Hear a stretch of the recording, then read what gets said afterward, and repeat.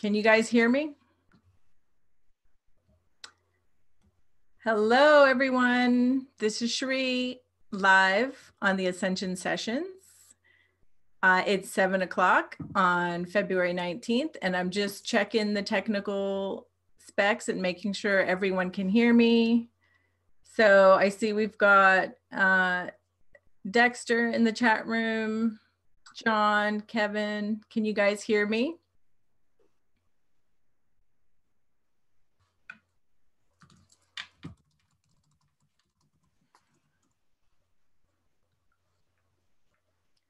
Hello, hello.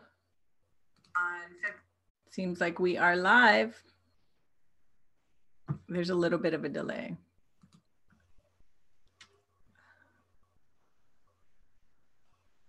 Hello, Dexter. Give me a shout out if you can hear me.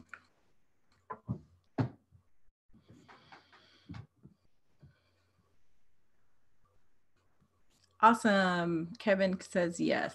Thank you, Kevin. Thank you for confirming that. So I am beyond excited for tonight's guest, you guys. This is someone I've wanted to have on this show for quite a while, and finally had the bandwidth to get her on this show. And we're coming right up on the San Francisco UFO Con tomorrow. It starts tomorrow in San Francisco, and so we're going to both be there. But I wanted to bring Geraldine Orozco on the show before the actual conference started so that more people could get to know her and learn about her work. So I'm going to, tell you a little bit more about her right now, and then I'll bring her on the show. So Geraldine Orozco provides insight as to how DNA is the currency of the past, present, and future, and how consciousness plays an important role. A life-changing contact experience in 2013 resulted in the activation of psychic abilities. In 2017, she underwent several hypnotic regressions with vetted therapists. Regressions uncovered a lifelong history of abduction and participation in human hybridization, with 24 hybrid children as the result. Wow. She is now dedicated to the dissemination of knowledge of hybridization programs and the correction of the commonly held dogma of the human genetic timeline, historical record, and human structure. Geraldine is the owner of Bay Area Meditation in San Francisco, California, which specializes in corporate wellness programs for Silicon Valley, tech giants including Google, Facebook, Instagram, Square, Proceps, Biorobotics, and more. She facilitates DNA reprogramming internationally, which implements her ability to see the multidimensional body, tapping into the soul's blueprint, assisting realignment, healing, and removal of attachments, blockages, and entities. Utilizing frequency reprogramming, the holographic DNA, creating a clear way for the soul's journey through becoming conscious. Geraldine is a speaker, radio host, and is currently writing her book, DNA Origins and the Hybridization Program. So, wow, what an amazing bio you have. So without further ado, I'm going to bring on Geraldine. Geraldine, are you with us? Say hello. I'm here. Hello. Hello. It's so nice to see you here on Zoom land. And I had the pleasure of a surprise meeting you down at Conscious Life Expo in LA last weekend, which was pretty cool serendipitous meeting we had. That was so great, Sherry. And thank you so much for having me on your show. It's an honor to be here and happy. And thank you for hosting this kind of platform. And it's amazing to know that you're so close to me. I mean, you're just like 15 minutes away. I know. That's really exciting. Thank you. Yes. And thank you for coming on the show and being so open and receptive. And yeah, when I learned that you were in the Bay Area, I got really excited, because it's always fun to find, like-minded people and other people doing this work. And it's nice to have a global tribe, but it's really nice to have a local tribe as well. Agreed. Yeah, so it's so awesome. So yeah, so this is a pretty exciting times. I'm going to be seeing you up at UFO Con this weekend. And, I'm sure you're going to have some great workshops there and amazing things to share with the audience. And so my intention of bringing you on tonight was to give my audience members a little bit more information about who you are. And if any of you are local and can come out to San Francisco, you'll get to see Geraldine speak in person. And happy birthday, by the way. Yesterday was your birthday. Yeah, thank you. It's so great. Thanks so much to have to do this the next day after my birthday. So yeah. Did you have a nice birthday? I did. I had fun. I had a nice dinner with some family and friends, and it's just a good time for me to catch up with people that I often don't have time to do around the year because it gets busy. Yeah. Yeah. Awesome. That's amazing. So, just to start off, I wanted to ask you where you are from. Are you originally from the Bay Area? Yeah, born and raised in the Bay Area, just right here in Fremont, Union City. And I've traveled and lived in different parts of the world. In my early days, I was an international flight attendant, so I had a chance to travel a little bit. And during high school, I also was spending time in South America for a couple of years in Bolivia, which is where I'm from. I'm Bolivian Italian. That's my background. So it's wow. exciting to go out there and get connected with my roots and also learn the language. I learned to speak Spanish when I was down there, but always keep coming back to the Bay Area. So there must be a reason. Right. Well, it's great to live here because it's also a pretty diverse area. Yes. Great. It's perfect for the kind of work that we're doing because people are very open to it. And, it's nice to have that receptivity here. Right. Right. And my mom is actually from Central America. So it's pretty cool that you're from South America. Nice. That's where are you from? Where exactly are you from? I was born in Miami, actually, and my mom's Nicaraguan and my dad's French and German. So I've got like quite a mix going on. Beautiful. Nice. Thank you. So I watched your regression video last night. I think it was 178, which was really a powerful experience. And it really left me feeling very excited for the information that I learned on there. And I just have to say, kudos to you for being public with that information and being so vulnerable and putting that out on YouTube for the public to see, because it was quite an intimate experience. And the fact that you can share it so fearlessly is very inspirational, I'm sure, for many people. So just wanted to say thank you for that. Thank you so much, Cherie. I honestly, when I have been going, and I'll tell you a little about my story, we'll talk a little bit more about it, how it came to that point. But really, I mean, the thing is, like, if I'm not the only person experiencing this, we really need to talk about it, whatever it is. Right. We need to share the experiences. So for me, it was a really easy decision to be like, yes, let's put it out there. Let's see who else is having those experiences, who can relate to it, and how it compares. Let's do some research. Let's learn about each other and what we're experiencing here on this Earth planet. Yeah. Yeah. I mean, it's so important, the work you're doing. So that's awesome. And so I wanted to ask you, like, when did you know you were different, and as a child, and maybe like, when did your awakening start? When did you kind of start linking everything together? Yeah, for me, it's been a long time coming.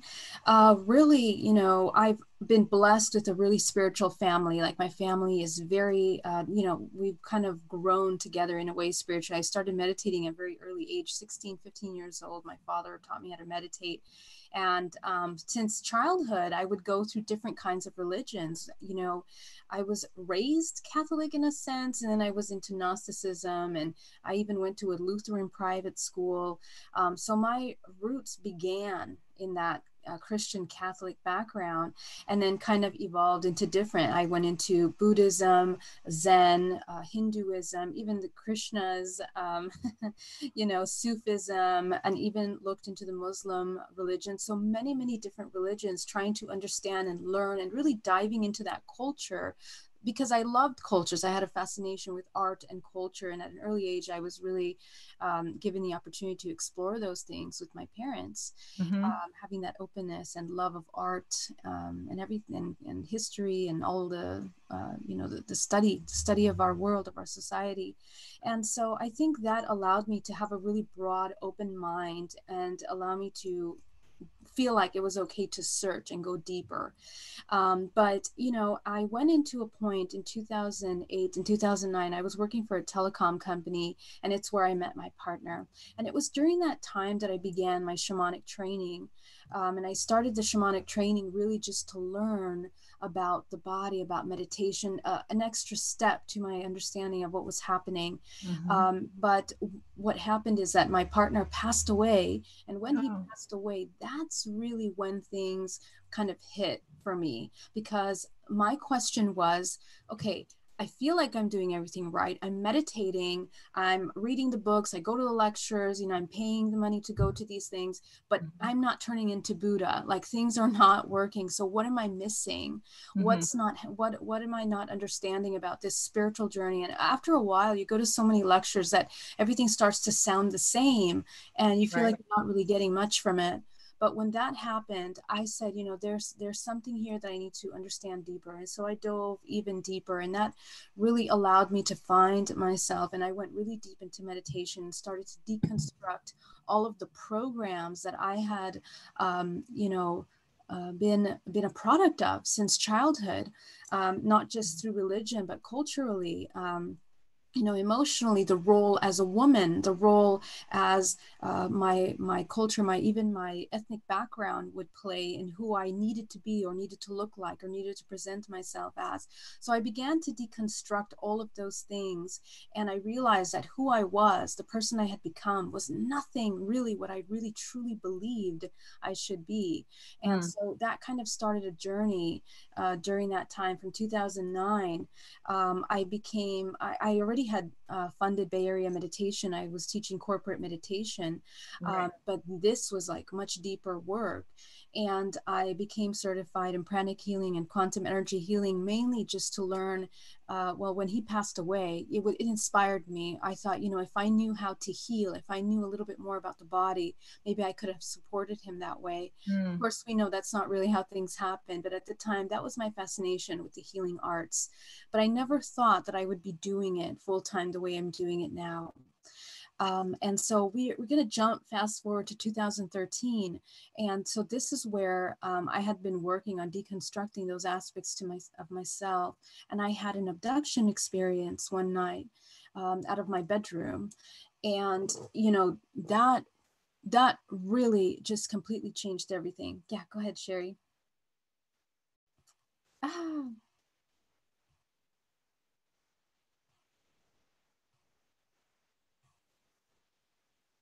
Oh, I can't hear you, Sherry, so I'll just let you do. We might be frozen.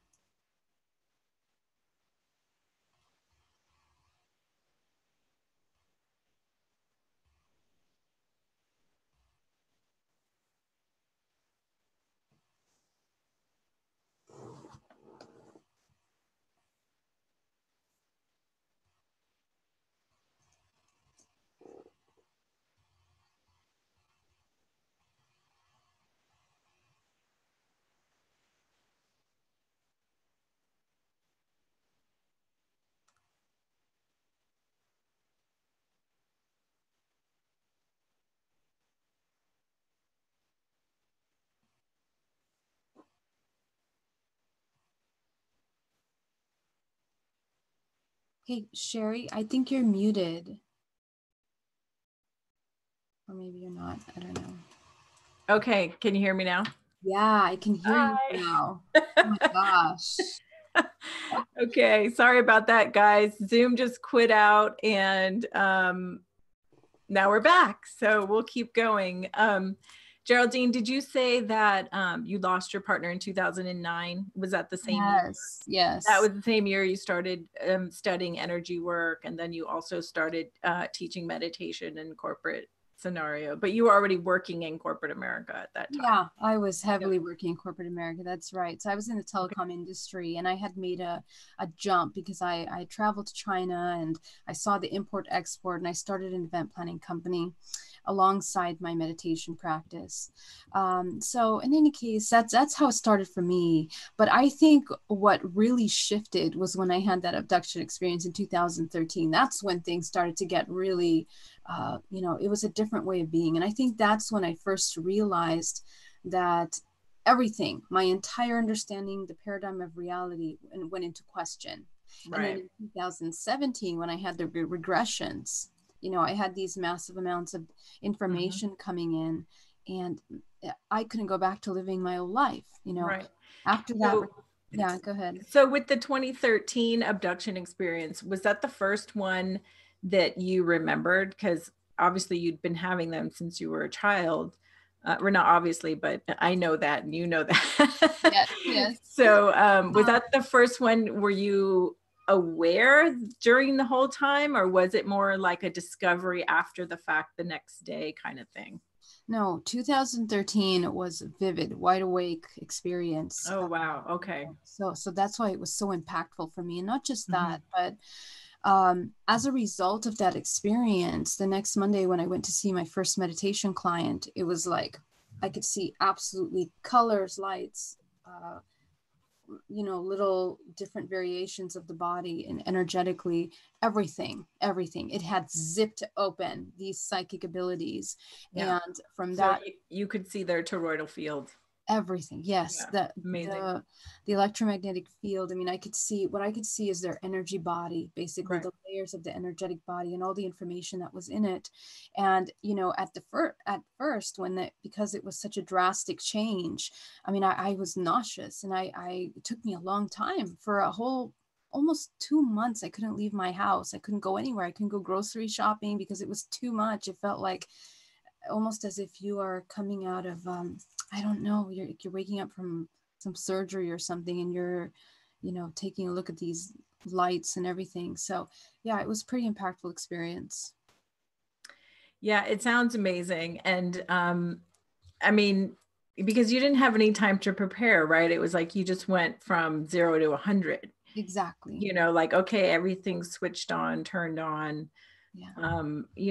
and that's a lot to deal with. So I'm not surprised that you couldn't leave your house. But so you had already started the meditation practice, but I imagine that, did your meditation practice deepen at that point? Like, did you find yourself sitting longer and getting more answers that way now that you had these new abilities? Yes, well, I had already been spending a lot of time. I mean, my meditation practice normally was about 4 hours a day, sometimes two in the morning, two at night, or 4 hours straight.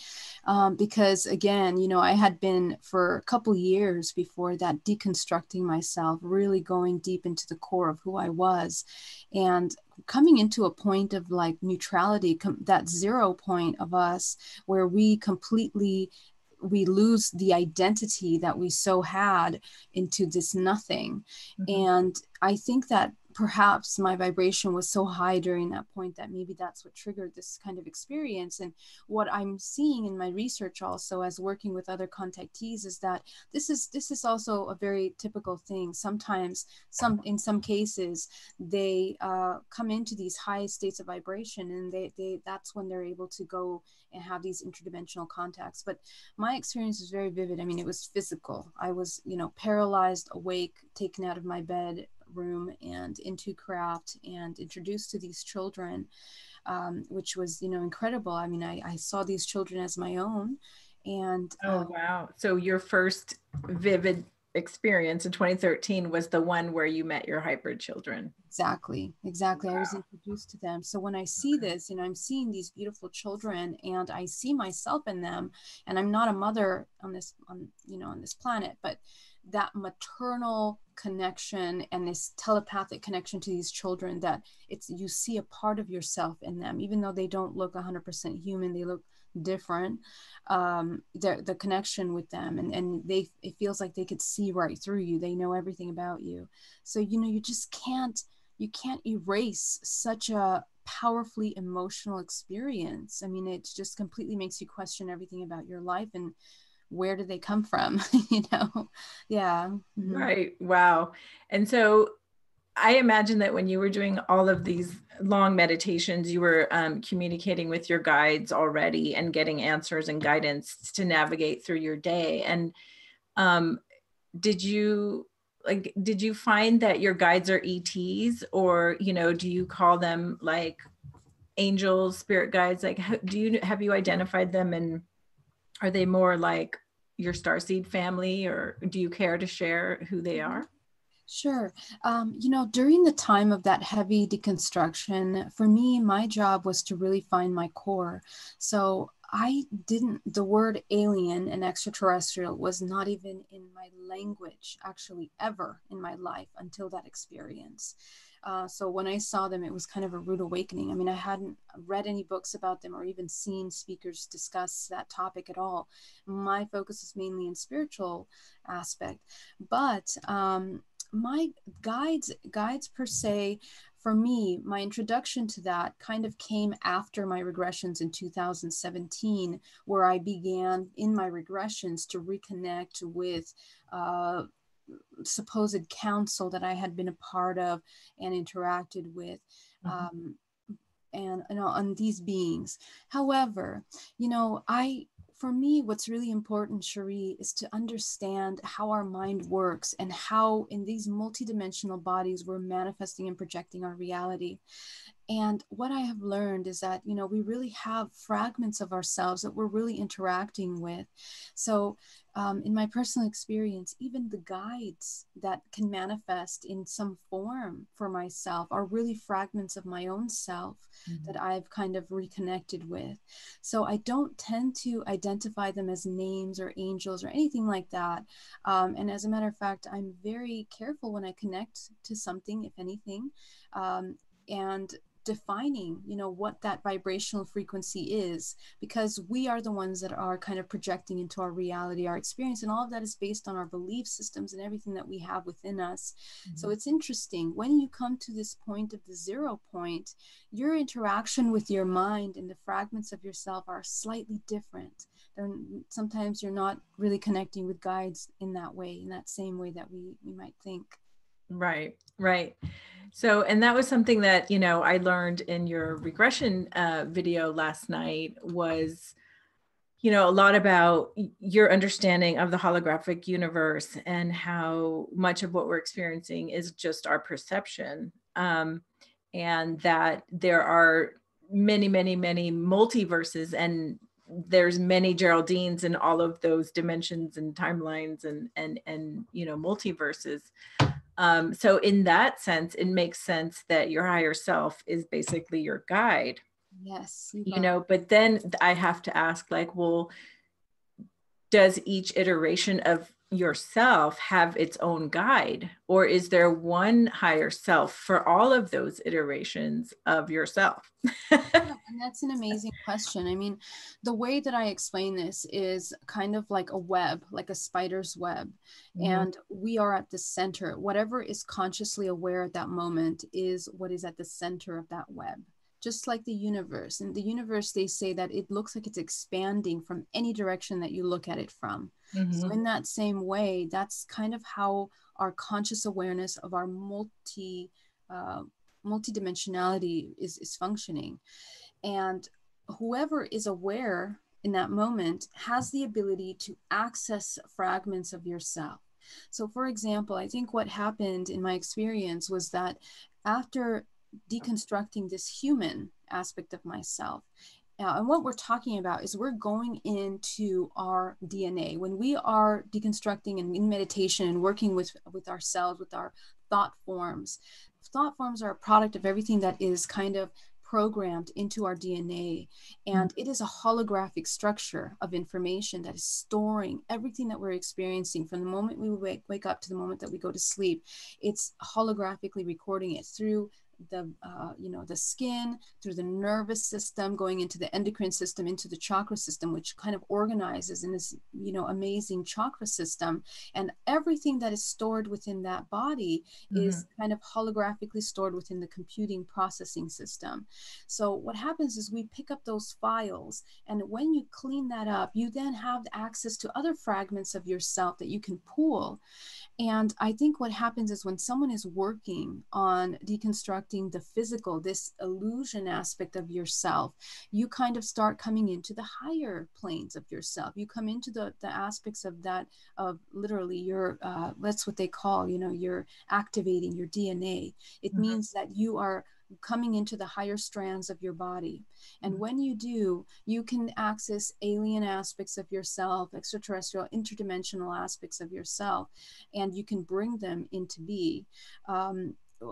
Something that is very interesting that I have been able to apply is anytime that I become sick, or anytime that I am nervous or afraid, you pull from aspects of yourself that are not in that, and you bring them and you embody them into your body, and you can literally shift completely your experience. You can even activate new abilities, talents within you that you don't have. That's how powerful we are as these multidimensional beings.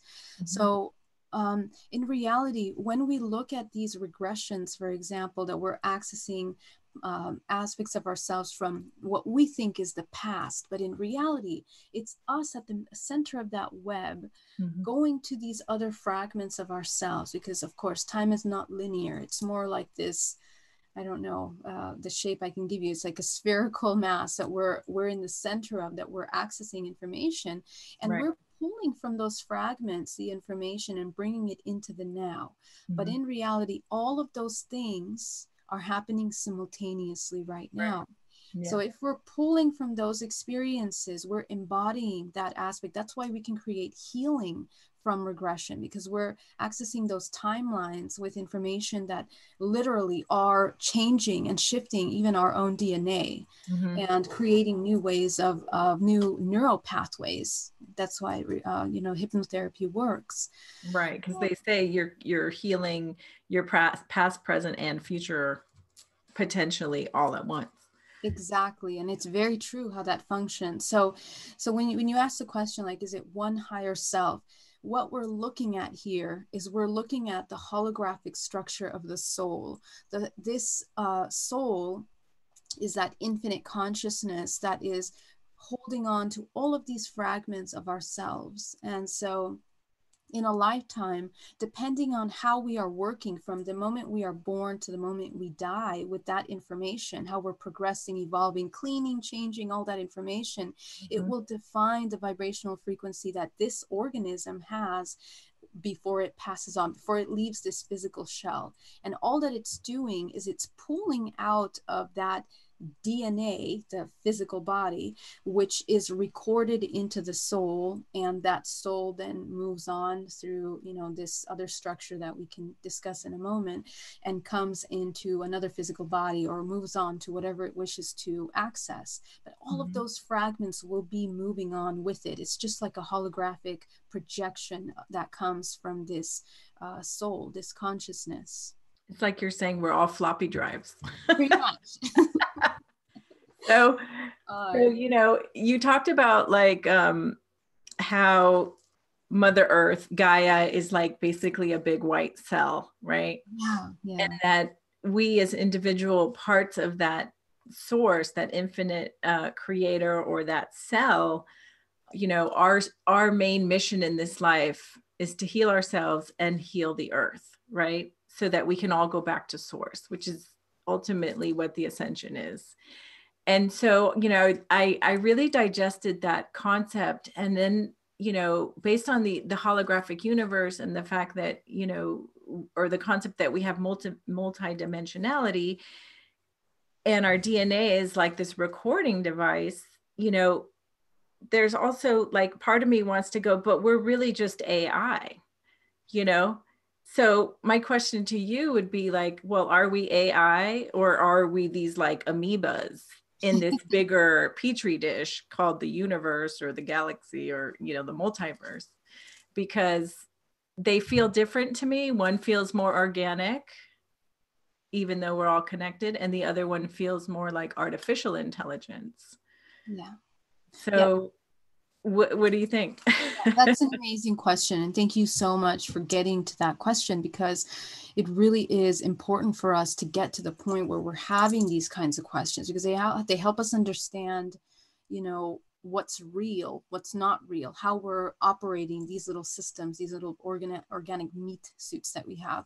I mean, the way the human body is like the most advanced biotechnology, is what I say, because the human body has the ability, first of all, of accessing this infinite consciousness, which is that soul, which is what makes this human body function the way that it does. And however, it's kind of like the running software program that is running the show. But something happens when this soul comes into what we know as this matrix multiverse. And the word matrix, sometimes it like makes people cringe a little bit, you know, and I understand, but I think it's an interesting word to use, because what it is it's a false structure of reality. In other words, it's a designed structure of reality, is what I mean. And what I mean by that is that if we look at the world around us and how everything is built, I mean, our structure of society, of religion, of culture, even sex, everything is built on this basic law of the universe, which is this dualistic energies that are creating life. There are certain laws of the universe of creation that we abide by. And so if we know that, we can understand how things are manifesting into life. So when this human body comes into this three-dimensional plane, which is where this creative life force is being manifested, we have to play by those rules. But this infinite consciousness cannot just project its all infinity into this physical body. It is fragmented down and projected from that into what creates this body, this human body. Now, we talk about the holographic universe from the concept that we're all little oscillating molecules that are creating these toroidal fields, which create a network that is then combining, and it's intercommunicating with each other to create this massive body that's a structure. But just the way the body is created from this holographic design, so is our planet Earth, all the living organisms in it. So is the universe and the multiverse and other universes as well function in a similar format. But depending on the dimension that we're going into, because then we also have another structures of dimensions that we're going into, the laws of physics can change. They can be different, right? But in the three-dimensional plane, this information has to compartmentalize in some way. So in the human body, it's structured into the chakra system, and the soul is what will feed into it, that life force that keeps this human body moving. Now, what makes us different from, let's say, artificial intelligence, in a sense, is the fact that we have, as infinite consciousness, the ability to apply what we call free will, okay? But free will is only available to the organism that is aware that it has it. So then what's happening? What's happening to these I call humans organisms. We are all these very complex organisms.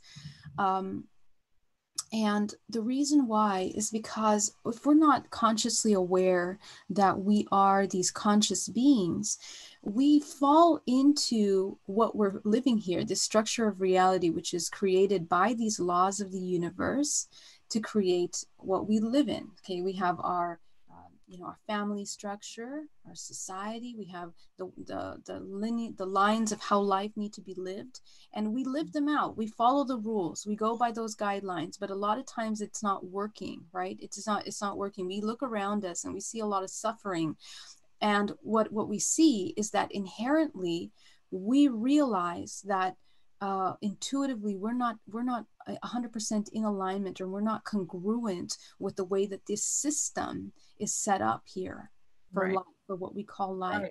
Right. The two don't go together. They don't go together. So In my mind, like if our goal is simply to heal and heal the planet so we can go back to source, why are we living in this false matrix? Why do we have houses? Why do we have, you know, the list goes on and on and on, right? Cars, jobs, families, clothes, you know, all of it. Like it just feels like a totally different dimension and totally different agenda and a totally different reality. Right. So, because when you think of an amoeba inside your body or a cell inside of our body, which is just a smaller micro version of us, like they don't live in houses. They don't, you know, have jobs. Well, they have jobs, but not the way we have jobs. Yes. So that was, you know, another thing that came to mind after hearing your regression is like, wow, this is so complex because we do have free will. And we're taught from the beginning that we're all individuals and we're so unique and be yourself and, you know, be unique. And in a way that's also contradictory to we are all one. So, I mean, I just have like so many questions. Sorry. Yeah. Go ahead. No, it's perfect. Yes. And so that's the point. The point is that we're not really organically, we know that there is something that is really suppressing and compartmentalizing our abilities, even as humans in this human body. And so the question is, why is that? You know, why is it that, you know, just like in my own personal experience, I kept hitting these roadblocks over and over again, even though I thought that I was following and going by the rules. So what was happening? And I hear this time and time again. I mean, with every client I work with, they reach a point where it's like, you know, things are not moving the way they need to be moving. And so the question is, it's like we're meant to organically go within and try to rediscover who we really are. That doesn't fall anywhere near the guidelines of this society that we're living. So, you know, in that sense, then that means that there is some kind of system. And I mean, who decided how this was going to be built up? How are the systems created, designed in order to keep humans in this manner, in this three-dimensional plane? So you can only design such a complex system if you understand how the human body works. That's how complex this multidimensional body is. Because we are these incredible storage systems, that everything that we're experiencing, we're kind of storing into the multidimensional body. Everything that we think, feel, everything that we feel from others, we're storing in this, or filing in this filing cabinet that is providing us with information about how we should behave, how we should interact. And most of the time we're at cause and effect. We're constantly reacting to the events that are happening around us. But that will shift when there is a shift of awareness within this human organism begins to question what we're experiencing. And so that's the difference between being this artificial intelligence. I mean, the human body in these little meat suits could be an artificial intelligence in a sense.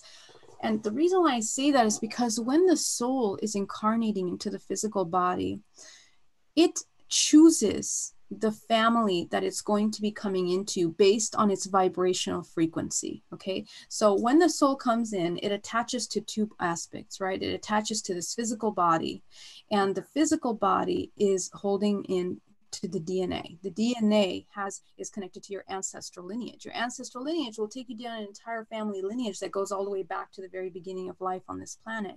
But all of these programs that are cycling through your ancestral lineage are the ones that are creating your programs that you're running. So how did you come into that family? Thanks. No, just kidding. Thanks, guys.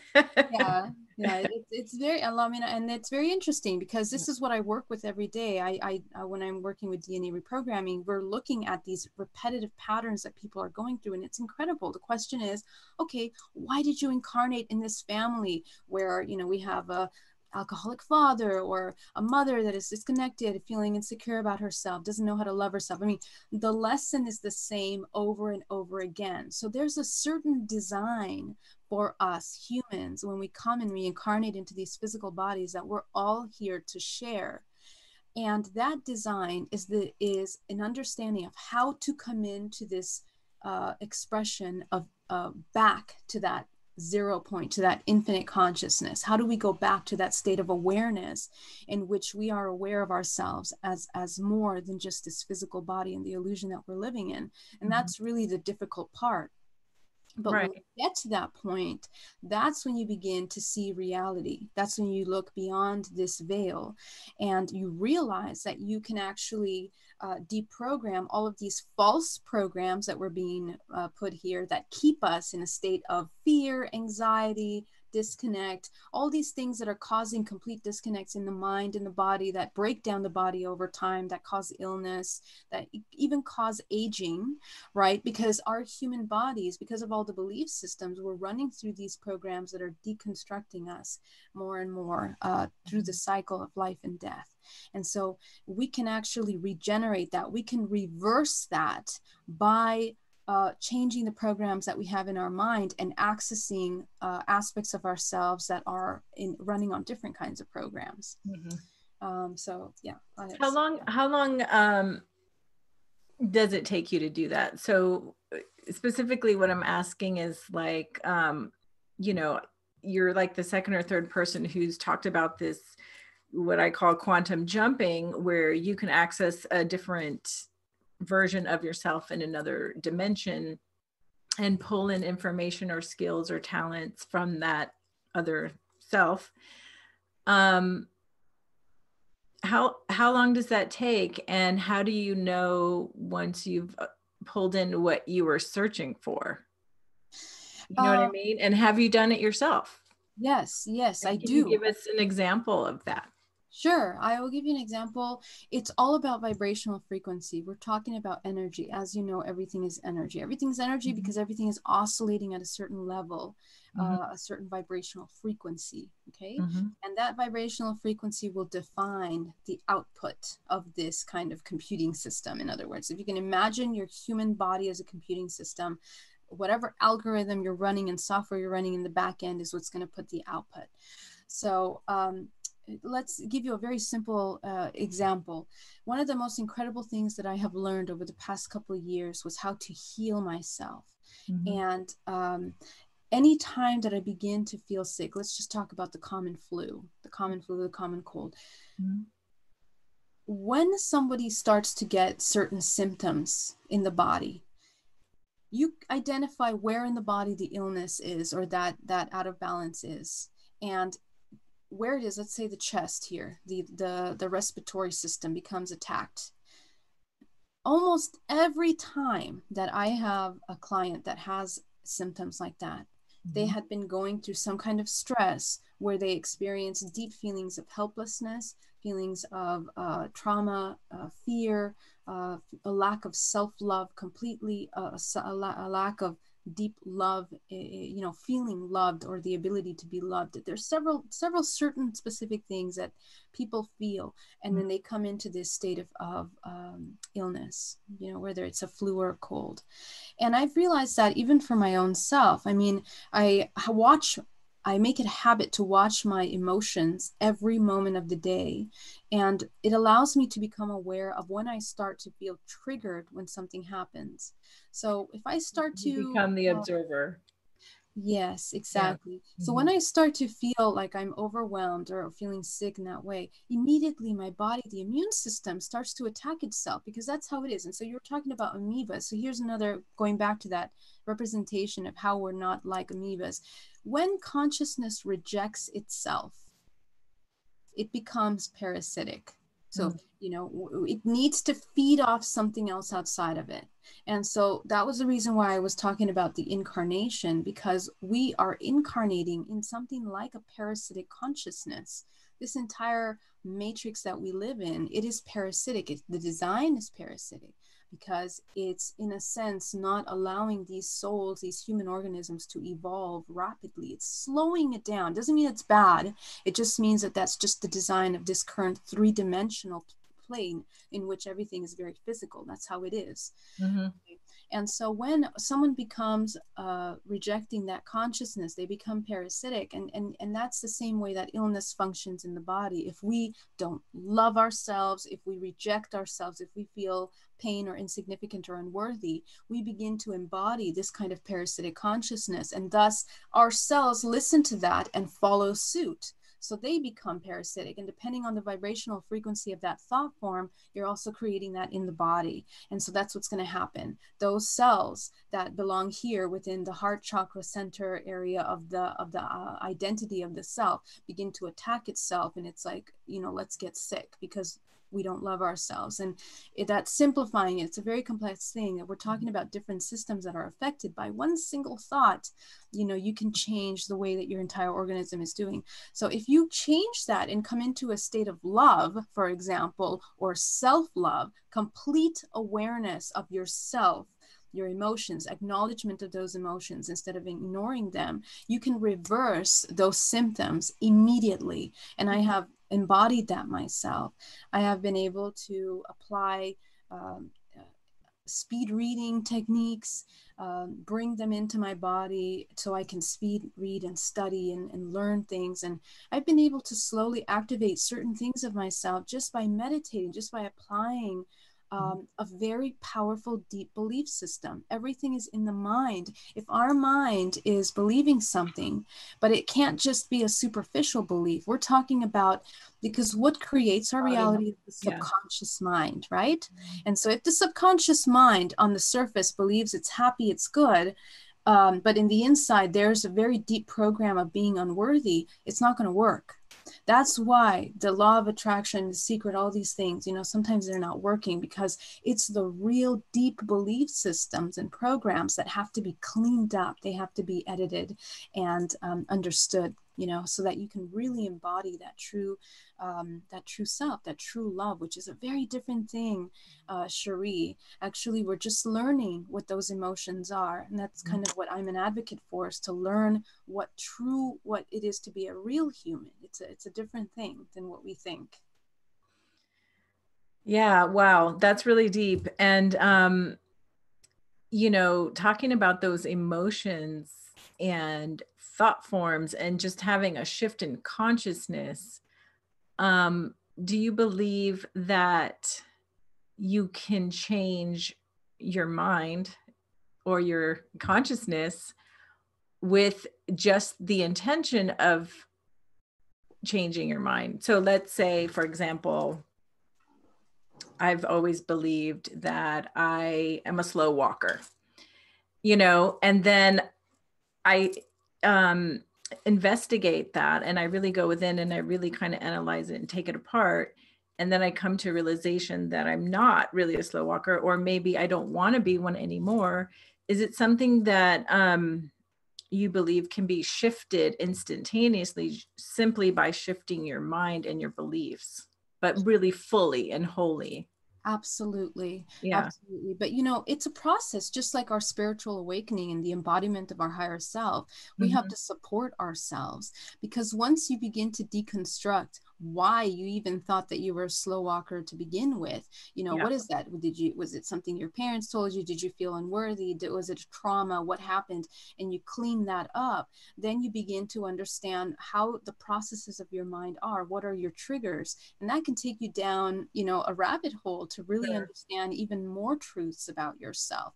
So sometimes that journey can be it's very vulnerable place to be, because you have to clean up your entire paradigm of belief. Everything will be changing. The way that you see the world, the way that you see yourself will have to change. And so that's why the spiritual journey is a very difficult one. It's a very lonely one, and our job, and something that I'm focusing on much more this year, is creating programs to support that kind of spiritual work. Because what do we hear, Cherie? We hear people that feel lonely on the process. They don't know who to talk to about it, who to relate to. And they just don't understand it. Yes. Like what's happening to me, dark night of the soul, or just gifts coming online or whatever. Exactly. Yeah. support that. And it's an ongoing thing. The thing is that, I mean, you're changing everything. It's not just that. That can open a whole rabbit hole of other things about yourself that you need to begin to change. And when you do address them, the awareness of addressing them is the first step to applying a complete shift in the way that you think and feel and act. Yeah. So can we talk about who the seekers are for a little while? Who are the seekers?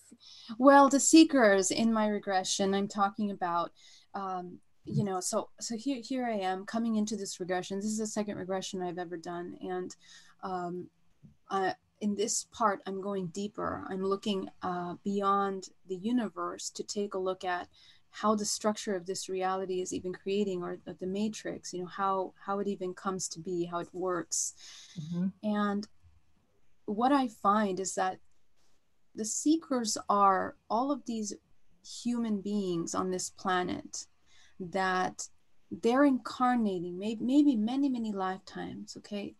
Or and what that means is that they have accessed many fragments of themselves, okay, from past, future.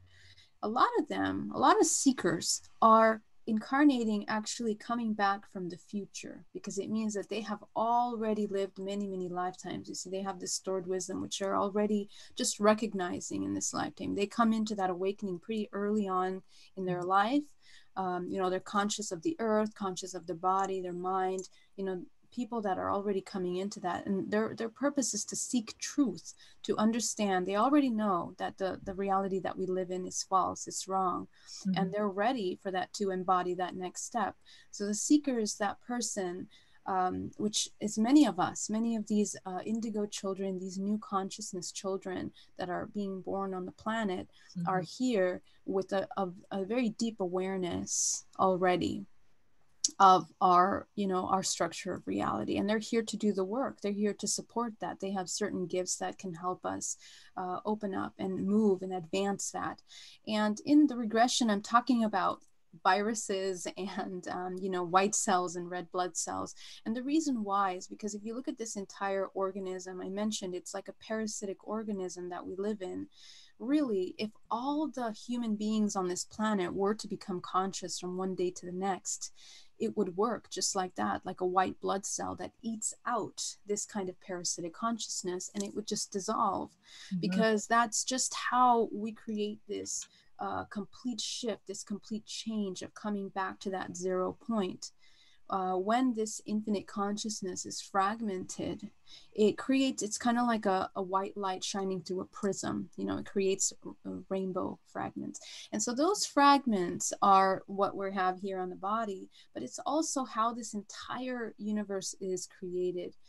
When that fragmentation reverses, it goes back through that prism, back into that white light. That's how you come back to source. So it's just an analogy to explain how consciousness is fragmented, you know, in these individual bodies that experience life as they do. Yeah, that's a really good like visual for me, because I'm very visual. So I appreciate that. So if I understand what you're saying correctly, you're saying that currently in this false matrix society that we're living in this three-dimensional reality, our collective human consciousness is acting more like a parasitic behavior than the opposite. Is that accurate? Is that what you're saying? So the system is parasitic. Right? Okay. And the system that we live in. The system that we live in. Okay. However, our unconsciousness is an embodiment of that parasitic consciousness when we don't, or we choose not to wake up or become aware. Right. Okay. Because I've often, like, you know, been in an airplane and I look down and I see like all the structures on the earth. Yeah. You know, and it looks like what a parasite would do when it's taking over something. Yeah. Right. Yeah, that's a great way to put it. And it's always disturbed me, you know. Yes. Because I see like what we're doing to the earth and how we're just like terraforming and we're changing it and we're just taking over the land. Exactly. Um, Apparently, we know that that's inorganic. When you come back to that organic state of being, you're more connected with nature. That's just the natural law of how our conscious soul works. So then we know that there's a conflict with the kind of reality that we live in. So yeah, thank you. right, right. Yeah. So it's a very deep thing to think of ourselves as that, parasitic energy, if you will. But I understand what you're saying in the fact that it's not permanent, Correct. it's like No. the yin and the yang. There's the dark and the light, and we're both right now. And you kind of can choose to be in alignment with one or the other, depending where your consciousness is. Absolutely. And there's no right and wrong, really. Yeah. It's just cause and effect. Where, Mhm. that's all it is. Yeah. Right. So can you share with our audience today, like your definition of ascension Ooh, and when ascension came into your awareness and what you teach? Because I think you call yourself an ascension Ascension coach. coach. That's it. Thank you. Yeah, I call myself an ascension coach because it's exactly what I'm doing with people is walking them through this DNA reprogramming where they are deconstructing themselves into reaching that 0 point and then identifying who they really are. Because we have the ability of embodying any kind of manifestation of life form, right? We really do. Any kind of not in life form. We have we can how embody any kind of manifestation of consciousness or mind that we want to, any aspect of ourselves we can embody. And so my concept of ascension is really coming back to that 0 point and sustaining that 0 point, sustaining the highest vibration possible, which means that you are reaching a level of observation and the embodiment of that infinite connection to who you are. So in other words, what that looks like on the physical is the embodiment of that unconditional love. Because the unconditional love is the acceptance, the acknowledgement, or seeing things outside of you as part of yourself. So if you reach the level where you're able to become integrated in yourself, in your body, in your mind, and with the world around you, that's when you begin to experience magic in your life. You come into a point where you're in this symbiotic relationship with yourself and this entire matrix that you're in. You're no longer in that cause and effect. You're now entered a state of creation, and it's a completely different way of being. You are very consciously aware of yourself and what you're doing and what you're creating now. Even if you're at home and you're sitting there and just holding a feeling of love all day, okay, people may hear that and they might be like, well, what about my paying my bills? I'm a living example that the moment I had my second regression, I sold my business, I quit a very high paying job, and I surrendered. I said, I give myself to the universe. Please use me to do what we need to do here. I'm ready to come into my expression. And, it's like the universe supports you. Everything flows. There's not even one question about what you need to be doing, who you need to be doing it with. It just flows. And that's the kind of expression that we want to come into, this creative life force that is here to hold space first individually in your body of unconditional love, so that you can then literally be like an example to all things around you. And that's how we begin to shift things. So my idea of ascension is really the ability to be able to sustain that unconditional love all the time, be that powerhouse. Yeah. And how do you coach your clients through that process? So for example, we may have a day where we start off in 5D and we feel amazing and we meditated and we had a great shower and a great tea and and then like we get a phone call or we get triggered somehow, right? And you can feel yourself like sliding backwards into a different reality or a different vibration even. Yeah. So how do you coach your students or clients through that? that event, because that probably happens to us like several times a day, right? Of course. I mean, one of the things that I talk about is, not to create illusions anymore. I mean, what we want to do is get away from illusions. Mm-hmm. We are just these human organisms experiencing life. But if you're in a constant state of cause and effect, and you are still, when you haven't deprogrammed all of the traumas in your life, which means that you haven't gone to those traumas, to those pain bodies, and all of that information, all the trauma. Every time that you experience a trauma, a fragment of your soul is created, and it's left suspended in that timeline. So those are the fragments that we have around us, whether in the past or in the future, anytime. So when something happens to us, it triggers us. So let's say we get that phone call, and so what does it trigger? What it's triggering is information that is here. It's lingering in your energetic body, in your multidimensional body. So that means it's still there. If you take the time to address that and understand what's causing that trigger and go back to its root cause and begin to work with that information by creating new ways of looking at it, by understanding what is true. Okay. And so what is true is basically what I was talking about, the basic laws of the universe, which are the natural laws of creation. If we experience pain because we're looking at something from one certain perspective. But if we begin to look at the same experience from multiple perspectives, we begin to learn a lot. We learn about ourselves. We learn about the other people involved. We learn about our humanity, our society, everything, so many different things. And it's necessary for us to do that work, because then we understand that we don't need to embody that victim mindset, that we can then learn through that experience, through the knowledge and understanding of that experience, that we can begin to have compassion of why we ended up having that experience. We're all human, and all of us experience trauma. We all have these trying experiences, and we're all a product of our pain and suffering. So if we understand that and we go through our life and deprogram all of those experiences, you come to a point where you have cleaned up all of that. So now when something happens, you no longer are holding on or suppressing that pain. You're very aware of yourself because you know you're suffering, you know your pain. And so basically what I say is that the pain that we don't heal, we become a slave to that pain. Yeah. Because our entire life is based on nurturing that or hiding it, or making sure it's safe, or making sure no one sees it, making sure we don't even see it. Yeah. Exactly. And so we become slaves to our own suffering. So when we clean that up, we don't need to be enslaved by those programs anymore. We can then come into who we truly are, because we are not those things.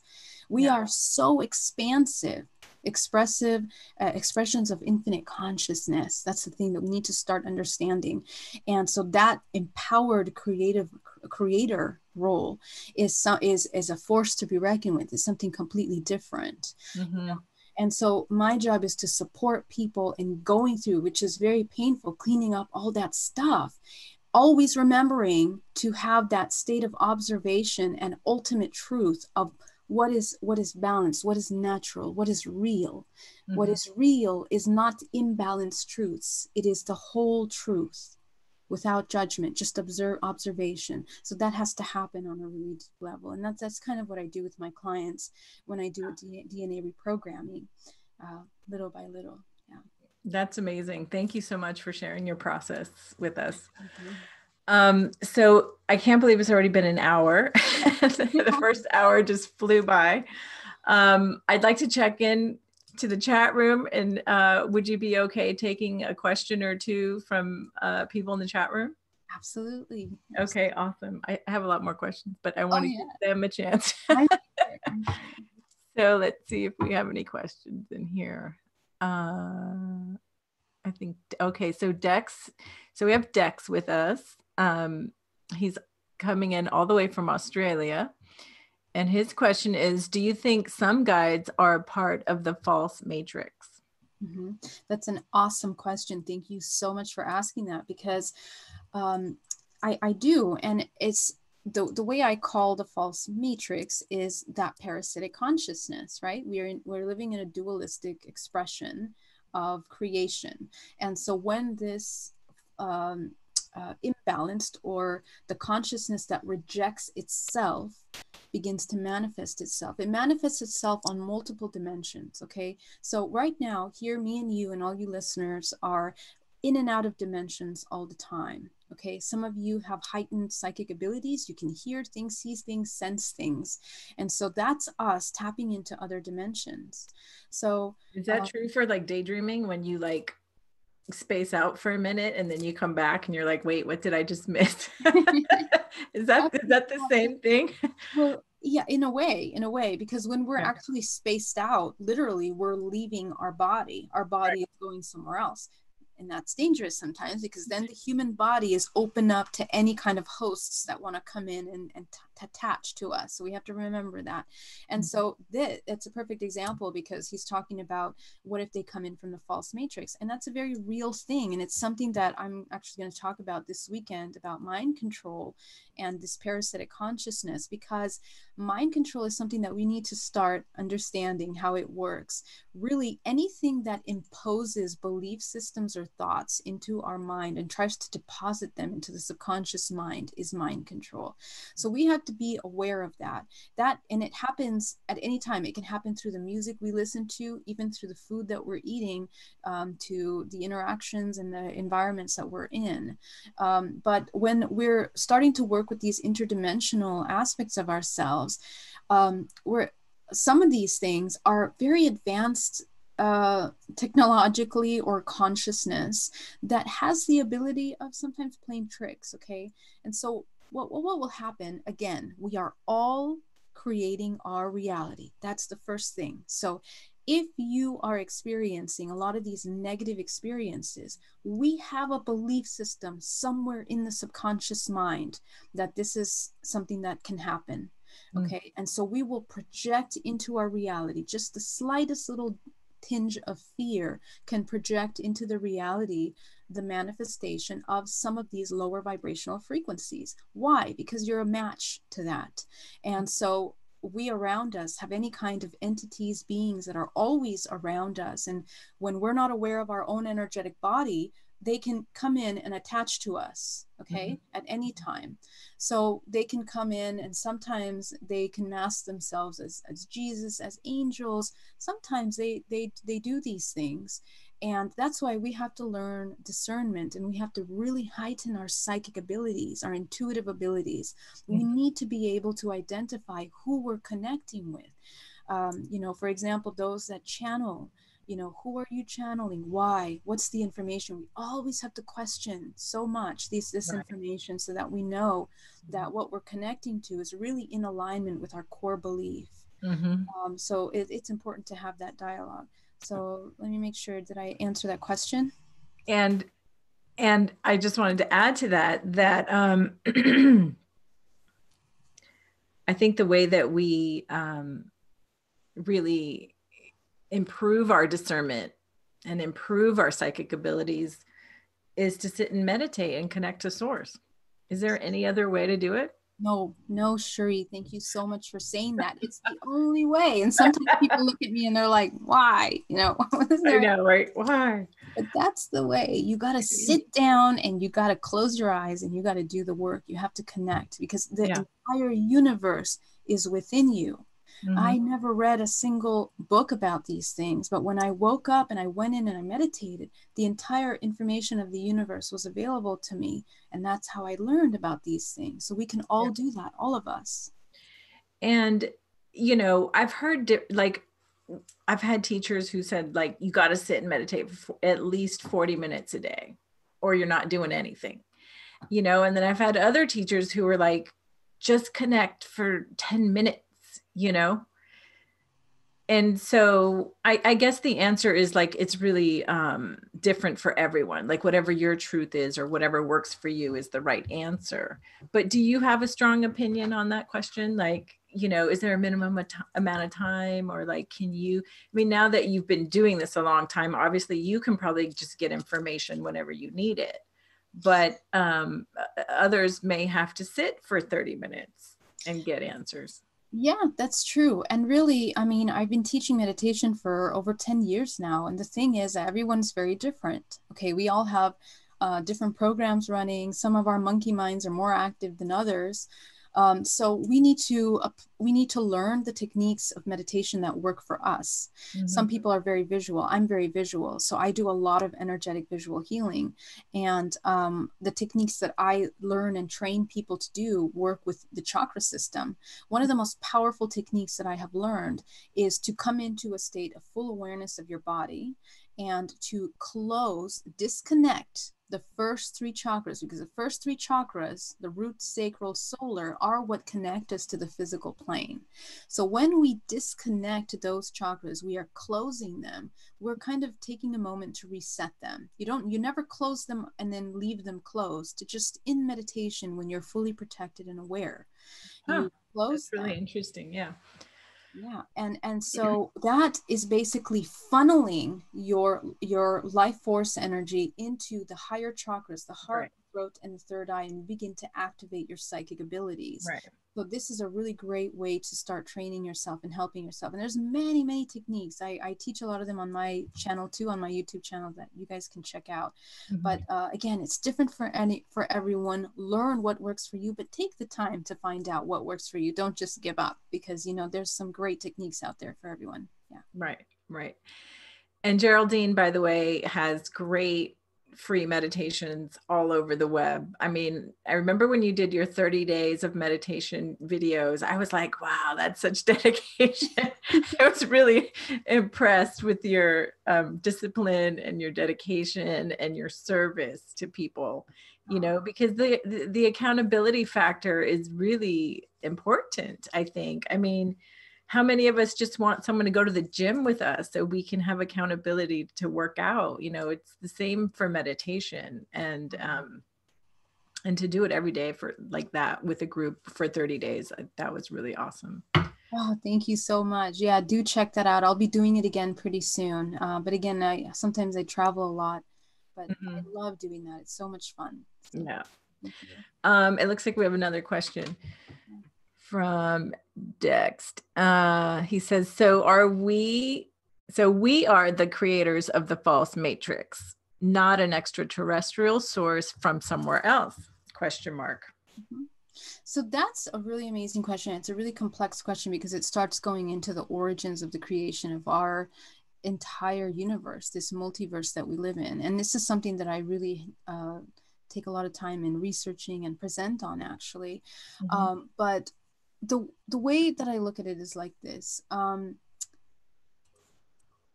If you can imagine what I was talking about, when consciousness rejects itself, it becomes parasitic. Mm-hmm. I want you to imagine that this entire matrix multiverse is an organism that has decided to reject its own consciousness. And in order to do that, it then has to create aspects of itself in which will produce more life force energy to sustain that kind of consciousness. Okay.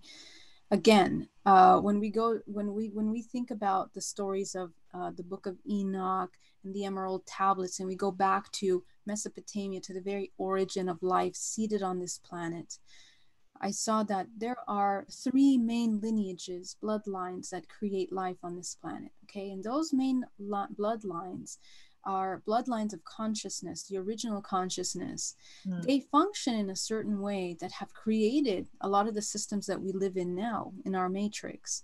And from those lineages have basically descended and created all the races, the human races that we have here on this planet. So, and not just our planet, but many planets, many different species that were created from these original consciousness. Mm-hmm. Now, when you come into the three-dimensional plane, again, the laws of the universe are duality. So there's always both, okay? There's always going to be the light and the dark. Really, it's up to any organism to decide what they want to experience. There is free will, even for that parasitic consciousness. It's their free will to experience that lack of consciousness. Mm-hmm. And so while we choose, in a sense, to come into this parasitic consciousness, there's also something that occurs, that the consciousness that isn't becoming aware of itself cyclically over and over again for centuries and centuries, it's kind of stuck. So it's up to you. You choose within these 100 years of life to become aware. But that awareness transcends just the physical. That awareness has to happen in dream time. It has to happen even in preparation for death. And we begin to kind of learn about these kinds of ancient techniques of consciousness by looking at our history. We go look at the pyramids. We go look at some of these ancient energetic spots around our planet that are showing these chambers of reincarnation, of utilizing the soul and how the soul is moving in and out of this physical body. So when we look at that, we begin to tap into this ancient knowledge of how this human body works, and the kind of work that we're doing here now to wake up. You know, if you want to, it's available to you. It will define the vibrational frequency that you have at the moment of your death. And from there, when you're leaving this physical body, you can choose, okay, to either go back into that reincarnation cycle or to experience something else, okay? But again, it's free will. Yeah. So it's not that we're saying that this parasitic consciousness or this universe is like out to get us, now to attack us. I mean, it's completely up to you. But, you know, it's very easy to fall into this matrix, to the feeling body, to the sensory body, to go out and enjoy and party and drink and get lost in pain and suffering and live that life that way. So it's you know, totally up to us. Okay. Yeah. And unfortunately, we're kind of set up. It is true. We've been set up. Like, it's just all around us. It's everywhere. It's so integral in part, you know, in our society, you know. Yes. Yes. And you know, Cherie, one of the things that I'm so passionate about this year is to really embody this new human. I mean, I think there's a call to us, you know, all listeners out there, let's embody once and for all. We have to walk the walk, talk the talk, embody this kind of infinite consciousness, this higher self being without any fear. Because when one of us does it, we give permission to the next person to do it. Right. And so we slowly are pulling away from this matrix that, you know, keeps us so entangled in those things. And we realize soon enough that even the genetically modified food, genetically modified air, genetically modified everything that is slowly trying to, you know, control and compress the human body, we transcend that by raising our frequency and our vibration. Yeah. And it's okay to, you know, strive for that, I feel like. Totally. And make mistakes, you know, like, we're all doing the best we can. We so are. And it's just life. It's just experience, you know. Yeah. Totally. Yeah. Okay. Let me see if there are any other questions. If you guys have a question, please put it in all caps.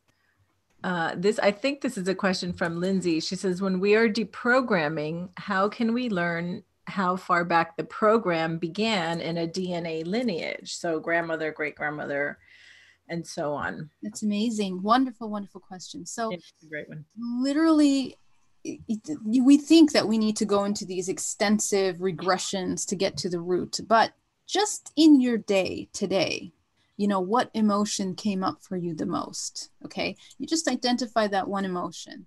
Okay. Even if you have a week that's different from another week, you just take that emotion and you follow it back to the last time you experienced it. Take it back to the root of when that happened. Take it back to the very first time in your life that you experienced that emotion. And what you're going to find is that you're having repetitive patterns, repetitive experiences throughout your life that you can work with. And so once you do that work, you begin to realize where that program first started. Okay. And a lot of times it happens obviously with ourselves, because from the ages from birth, actually from the womb, we begin to define our emotional understanding of the world around us. That's when the programming begins. So a lot of my clients, I take them back to the womb, and we realize that maybe this feeling of inadequacy or unworthiness, actually, it's not even theirs. It actually came from their mother when she was, you know, the child was in the womb. And you begin to understand the most beautiful thing is that inherently our our souls, our bodies, we know the natural laws of the universe. We know what it means to be that balanced expression of the divine feminine and masculine. It's when we're born, it's when we begin to feel the emotions of others that we begin to feel a disconnect. And that's when the programs start to sit in. Okay. And so what suffering is the imbalance of those perceptions. So when we have an imbalanced masculine and feminine aspect of ourselves, we begin to see that kind of a disconnect. So we have to go back and rebalance those kinds of perspectives. So just within that lifetime, what you'll notice is where your mother got that programming from. And most likely it's going to be the same for her. She got it from her mother or her father, whichever one of the parents is holding on to that imbalanced perception that created it. Like, for example, let's say the mother was feeling unworthy all her life and didn't love herself. So she kind of gave her that. The mother before that, the grandmother, the great-grandmother, the great-mother, it just goes down the entire lineage. And so you are a product of that. So when you're born, what's going to happen is that your entire perception of the divine feminine is this way. This is how you perceive the divine feminine. But it goes even deeper than that. This belief system is what causes any imbalances in the physical body. The physical body has the divine feminine and masculine. The masculine is the right side, the feminine is the left side. So what's really interesting is that this is that side of the body will be the one that's going to be manifesting pain, aches, illnesses, imbalances in the body. We're going to see it on the left side. Okay, so it's really interesting. And the more you learn about that, you begin to understand why you have the illnesses that you have, the behaviors, the thought, the emotional problems, everything from ADHD to, some kind of autoimmune disease even, we begin to understand where those come from. And it's all based in these kinds of belief systems that go down our ancestral lineage. So it can go very far. And some clients are even ready to go beyond this lineage. They even tap into their extraterrestrial aspects or past lives. Honestly, it doesn't really matter, because what we're looking at is we're looking at the program of belief that is creating a vibrational frequency, which is an imbalance in the entire network, in that web that I told you about of consciousness. Yeah. We need to correct that kind of imbalance. That's all that needs to be done. And I heard you say that, the past is really the future, right? So ancient Egypt is really the future, or, how do you say that? Mesopotamia? Yeah. It's really the future. And that makes me think about DNA reprogramming, which is also work that you do. And so can you talk about DNA reprogramming a little bit, and how, if everything is happening now, but yet we have these DNA programs from our lineage and our ancestrals and our past, which might be our future. How does that all tie in? Like if you had a mother who had self-worth issues, like you mentioned, and that person could then come in and reprogram her DNA to remove that programming, and it clears it up for the past and the future, right? Absolutely. It's all happening now. So can you talk about that a little bit? Yeah, absolutely. So when we talk about DNA reprogramming, just really quickly, what we're doing is we're looking at the vibrational frequency that your body has, your entire organism. Okay, you have that vibrational frequency is created by all of the belief systems that you have. So all the information that you have in your 7 main chakras in the body create one vibrational frequency. And that vibrational frequency, I see it as a color. Okay, that's the language of color, of light, which is really easy for us to understand.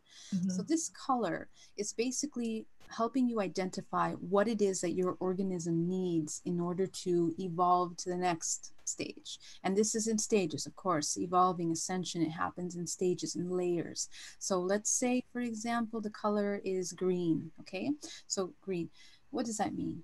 I look at you, your color comes out green. And so we're going to put that up into the crown chakra. The crown chakra. My color's green. Yeah. Is my color green, Geraldine? Green, it's green, baby. Okay. What? Yeah. Oh, that's funny. But let's say we put that color up in the crown chakra, and the crown chakra is one of the most kind of hidden chakras that we don't really hear a lot about, but one of the most important, because this is where we are projecting into our reality what we're going to be experiencing, because this is what's holding on to all the information that's in this entire body.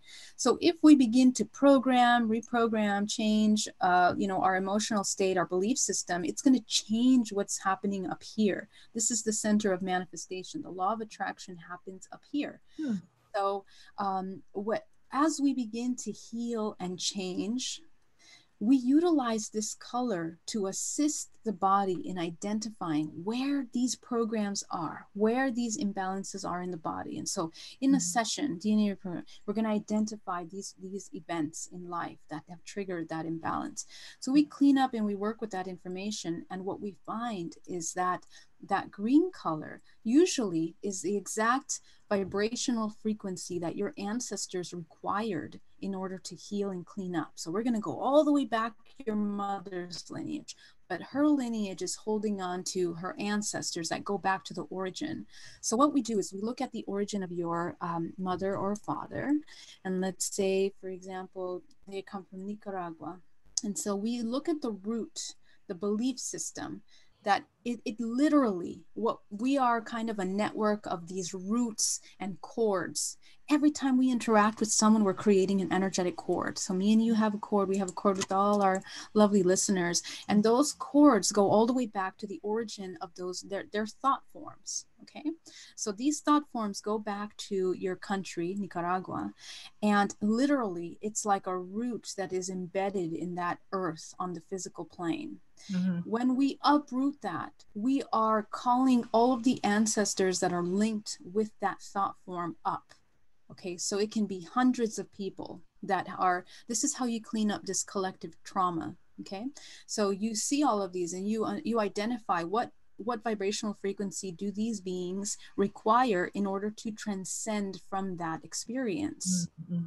When you transform that, that's when the deep healing really occurs, because you are kind of, in a sense, releasing fragments, because these are not just ancestors, they're actually fragments of your own self. Of course, you cannot do healing on anyone else without their permission. So what you're looking at is fragments of your own self within these ancestors, and that's what we need to clean up. So as you clean all of that up, they go back, they're reunited with source, whatever it is, and it allows you to integrate that lesson on a deeper level. So by the time you go back full circle back to your present day trauma, present day emotions and triggers, it completely creates a new neural pathway in your brain about how to interact with that specific trigger.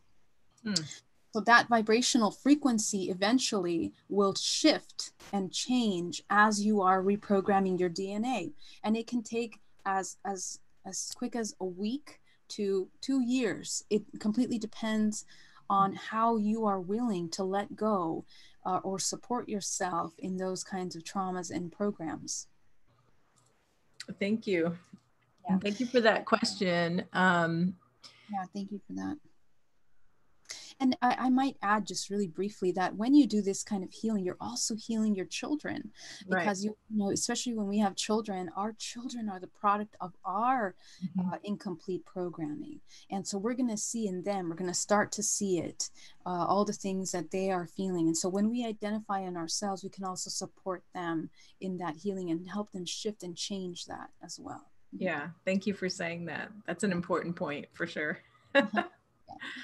Awesome. So there's so many topics to talk about. I'd like to touch a little bit on your role in the Council of Eight, which we can, I'll ask you to expand upon a little bit for those who don't know what that means. And I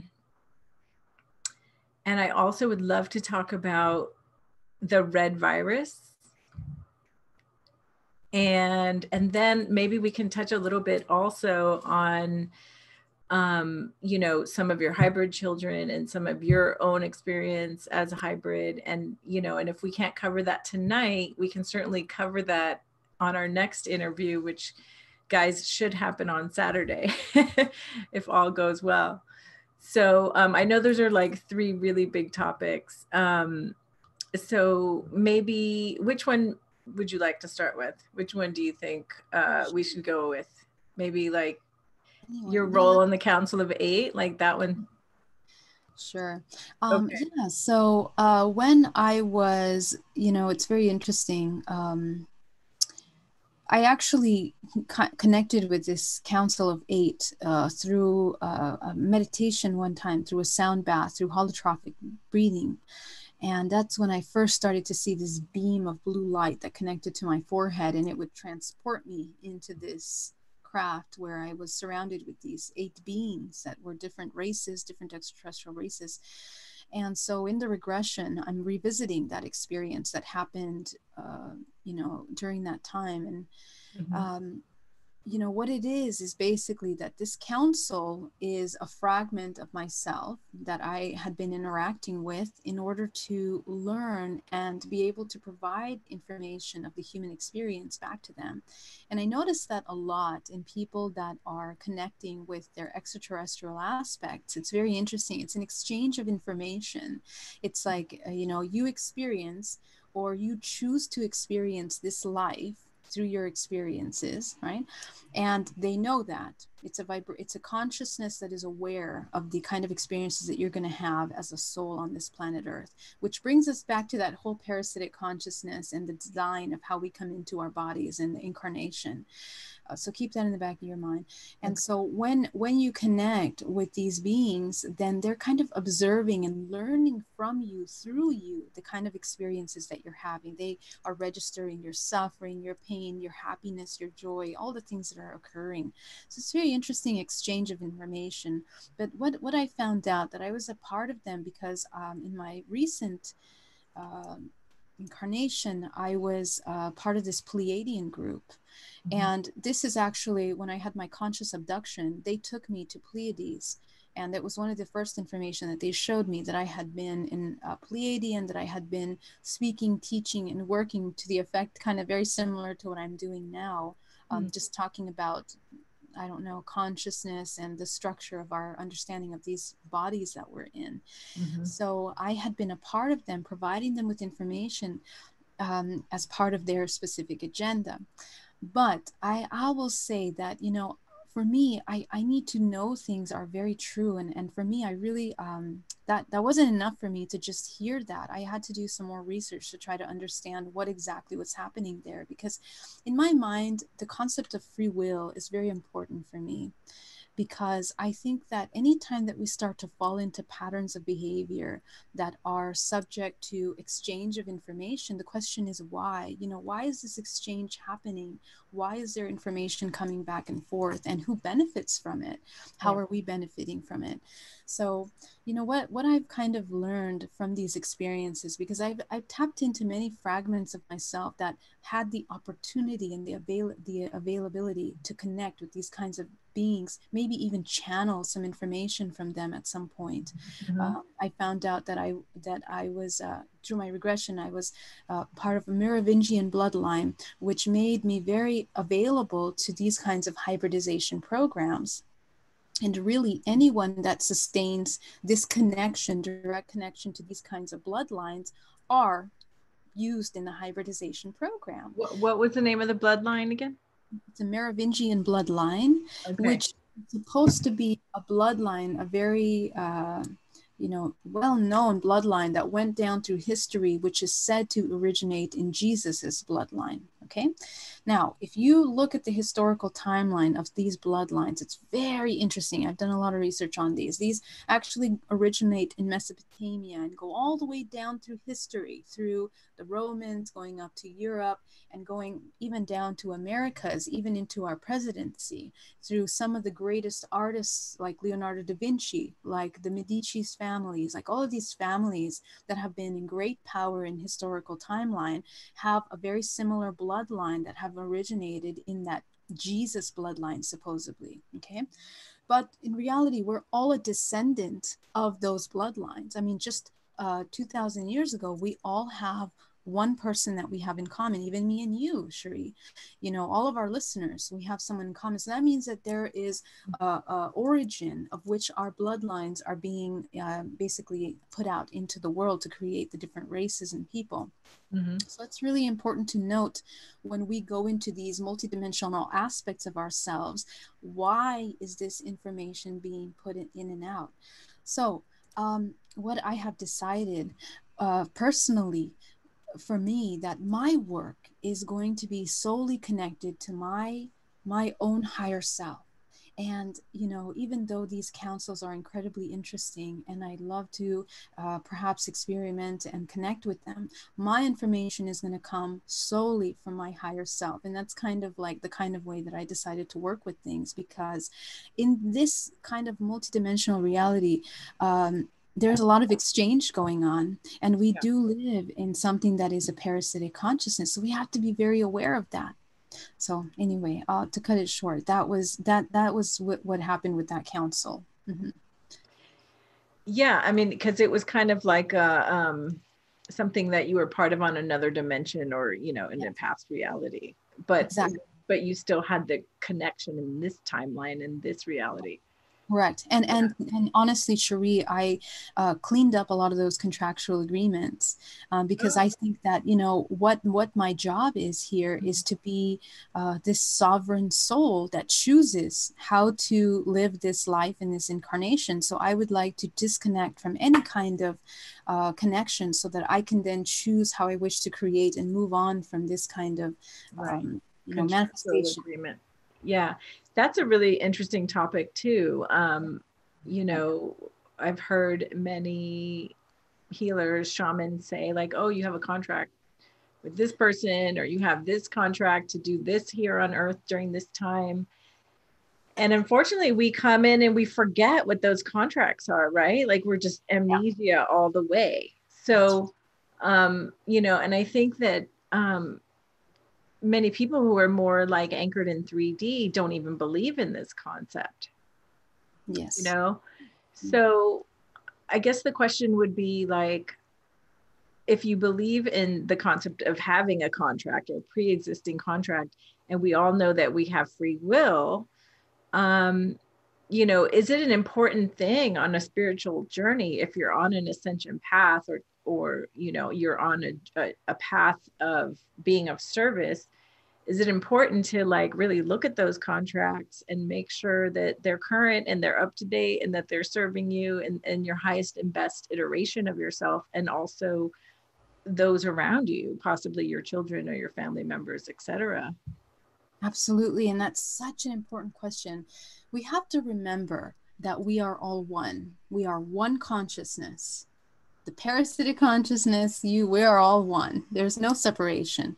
And so what that means is that when we come into this physical body, we're going to replace the word contract, because contract sounds a little scary and kind of controlled and limited, right? What we're talking about is vibrational frequency. So it's not an agreement? It's not necessarily, it's an agreement, but let me show you why and how. The agreement is based on your vibrational frequency, okay? If your vibrational frequency is at a certain level to experience fear, you're going to match with other beings of the same vibrational frequency, and you're going to be a match. And the contract is created when this vibrational union is made. This link So is it's changing moment to moment is what you're saying. moment to moment. Exactly. Okay, well, that's good. So there's nothing written in stone. Phew. That's correct. That's a good thing. It's written in your vibrational frequency. It's written in your DNA. Okay. It's written in your DNA, because your DNA is holographic and it's holding on. Again, your entire human organism is one vibrational frequency, which is made up of many belief systems, which are again vibrational frequency. So as you change those, you're changing your overall frequency. And so that will change the kind of contractual agreements or matches that you're making to everything multidimensionally physically, me and you, and multidimensionally with other aspects of yourself, which could be anything. They could be beings that are angels, extraterrestrials, entities, whatever they are. Right. And so we make these agreements Mm-hmm. based on the choices that we make in our everyday life. Right. So Okay. it could be as simple as a boyfriend or girlfriend or, and Exactly. yeah. So basically, once you decide to engage with that person, it's like a new contractual agreement. Exactly. And so this is a very touchy subject that I really like to spend time on, because we talk about our families. Okay, our families. See, in our reality, we're born in a place where we think that we are born out of the womb of our mother. So our mother here and our father, they are this is our family. We're tied to them. We're of them. We're part of them. Mm-hmm. But even with them, we have contractual agreements. Okay. Why? Because you're not this body. You look like a girl, which is a daughter of this mother, and this man that's a father. But in reality, we're playing roles in a matrix. We have to remember, we have to be able to look at things beyond what we're seeing here. Okay, you're a soul first and foremost, and that soul was incarnating in this lineage, embodying the shape of this female for a reason. It has to do with all of the vibrational frequencies, the lessons that your soul needs in order to experience what you're looking to experience during this time. Mm-hmm. So you can change that. That can change at any time. So what it means is that when you clean up all those things, you're going to clean up even the contractual agreements that you have with your parents. It doesn't mean they're going to go away. It means it's going to reset the interaction and the programs that you have that you're sharing with each other. And it can completely change the relationship that you have. Sometimes I see families pull away from each other. Sometimes I see them come closer together. Mm-hmm. In my experience, I'll give you a quick example with my father. I was very far away from him for a long time until I started to clean up my programs. And then I neutralized all those programs to a point where now our relationship is better than ever. We see each other as equals, and there's a level of respect and this spiritual connection that it's very different. And so that's kind of the thing. But we don't play the roles of father and daughter. We play the roles of these individual souls having this human experience, and that can be a very difficult way to look at families in our current day life, because we think, oh, we have to follow these rules. But don't forget that those are compartmentalized systems that we are in. Okay. And I know there's a whole biology, a whole structure of reality behind that. But Yeah. we have to begin to look at the higher level of these things, which are really important for the soul's journey. Right. And do you believe that if you clean up your own DNA or whatever, you work on your contracts and your triggers, etc., that you're healing the whole soul group? Like, do you believe in soul groups? And Absolutely. Cherie, thank you so much for bringing it up, because that's the next step. That's exactly what we're doing. That, I clean up my trauma. It opens up space for my family to clean up their trauma. And it's amazing. It's amazing what's happened in my entire family. With my family, we are very spiritual, but I think of my immediate family, I was the one that implemented on a really deep level all of the things first. And when I did that, it opened space for others to do it. And they started to then apply it themselves. And it completely changed the dynamic of even my entire family. that's Family amazing. issues. Yeah, family issues that we've had for years, communication of my ancient relatives that have come up, cleaning up old secrets, old family dramas that have been hidden in the A lot of past. secrets in Latin families. Yeah. Yeah. Old Oh yeah. telenovela soap opera of our lives, comes out. And it's a gift, because you begin to neutralize those and you allow people to come into who they truly are, not the role that we've been, cramped into. So it Right. absolutely, yeah. Yeah. Awesome. Thank you for that. Okay. So I have so many questions, but let me pick a really good one, because we only have like 15 to 20 minutes left. Well, yeah. So when you were doing, and I know I keep going back to this regression, but it was just so chock full of information. Going back to what we touched on earlier about, the planet being like a cell and individuals being like cells, and there being like a parasitic energy here in the 3D that hasn't been fully evolved or cleaned up yet. I've heard other speakers say that there's like that there was like an AI virus that was created by source by mistake. And I heard you talk about a red virus, like a red light that was kind of like expanding through the universe. And the way you described it to me, I envisioned like a fractal, you know, like it has these like teardrop shapes on the ends and it just kind of keeps repeating itself. And our universe, our multiverse is like a fractal that just keeps expanding and expanding. So, you know, my question is, two questions. One, do you believe that this red virus was created by mistake, by source? And two, do you believe that, you know, it's still here and it's still growing and expanding? And can you talk a little bit more about what it is? You know, I don't think that anything is by mistake. I think that nature is an intelligence that we barely even begun to even think that we understand. I mean, if you even look at our science or physics, first of all, we're very behind in mainstream science and physics in understanding how our world functions. And much less, we're barely getting into metaphysics, or things that are starting to look into quantum physics, to look at how consciousness works and how these other dimensions are really interacting with us here. But it's a conversation that's it's coming up more and more, and I'm glad to see that it is. But all of us have to come up to speed with that information, because it helps us understand how our world is really functioning. What I believe really in regarding this is that it cannot be a mistake. That's why I said that everything has free will.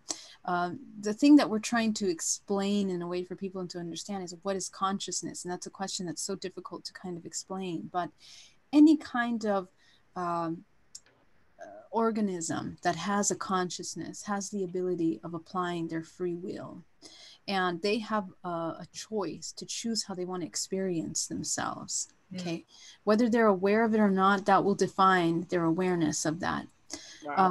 But in that same way, you could stop right there. That was like so profound. Okay. Sorry, keep going. I mean, that's a really simple way, and like you just simplified it, which is really beautiful, like all consciousness has a choice of free will, but anyway, but just quickly to go back to that red, what I was talking about, which is really interesting, Cherie, is because what we were taught, what I was looking at is this red substance. Okay, what is red?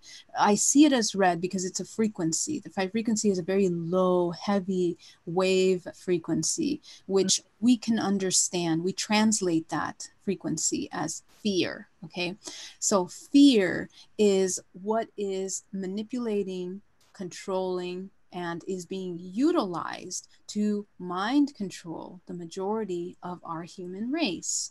Okay. And that fear, because anytime that a human begins to believe in fear, fear is separation. Okay, it is they fall into that illusion of separation, of something that is separate from them. So when we fall into that mindset, we begin to come into the destruction of the organism. It begins to want to compartmentalize, separate, and the whole thing can fall apart, as we see in our everyday life here. So this substance, this red substance, is kind of like an organism, even in itself, right? Which is this consciousness that is utilized to manipulate. Now, this is very interesting, because then we go into something called this programmable consciousness, which is, in a sense, a kind of artificial intelligence that is created to move and shift people. Okay, and what I have seen in this world is that, yeah, there is such thing as this kind of parasitic consciousness that's creating technology, particularly artificial intelligence, which we are being it's being implemented. We are absorbing it through our skin. Okay, even the cosmetics that we use are holding on to this kind of programmable consciousness. Even the air that we're breathing with chemtrails and things that are being sprayed on our crops is shifting and changing our DNA. It is genetically modifying our DNA. You're talking about nanotechnology. Literally, yes, Yeah. nanotechnology. And so, what it does is it will bind to our DNA and shift it in a sense where it is suppressing, because this entire matrix multiverse, even though we live in a parasitic consciousness, the natural movement is evolution. It is a spiral that is moving up. That's just the natural movement of this entire multiverse. So you cannot avoid that awakening. That's why there is so much that goes into the suppression of our consciousness, whether it's through the intoxication of drugs, of alcohol, music, sex, everything. Even the survival, even the belief that we have to be in survival mode in a system that is created that way is sustaining the human organism in this constant state of fear and separation, that they feel helpless. So we have to begin to look at that. That is all a part of this mind control program. And there is technology that is being implemented that we have to be aware of. But what does it do? It plays with that fear consciousness. Okay. And that's a part of us. It's a natural part of the fragmentation of infinite consciousness, because again, this is a dualistic expression. We have the light, the dark, there's fear, there's love. We just need to learn how to integrate this. We need to understand both of them so that we can learn how to navigate when they come up. That's it. That's all it is. Awesome. Thank you. Okay, I'm going to check and see if we have any more questions in the chat room. So Jay Silva says, what is the best to remove negative alien implants in the bodies in all layers? Very great question.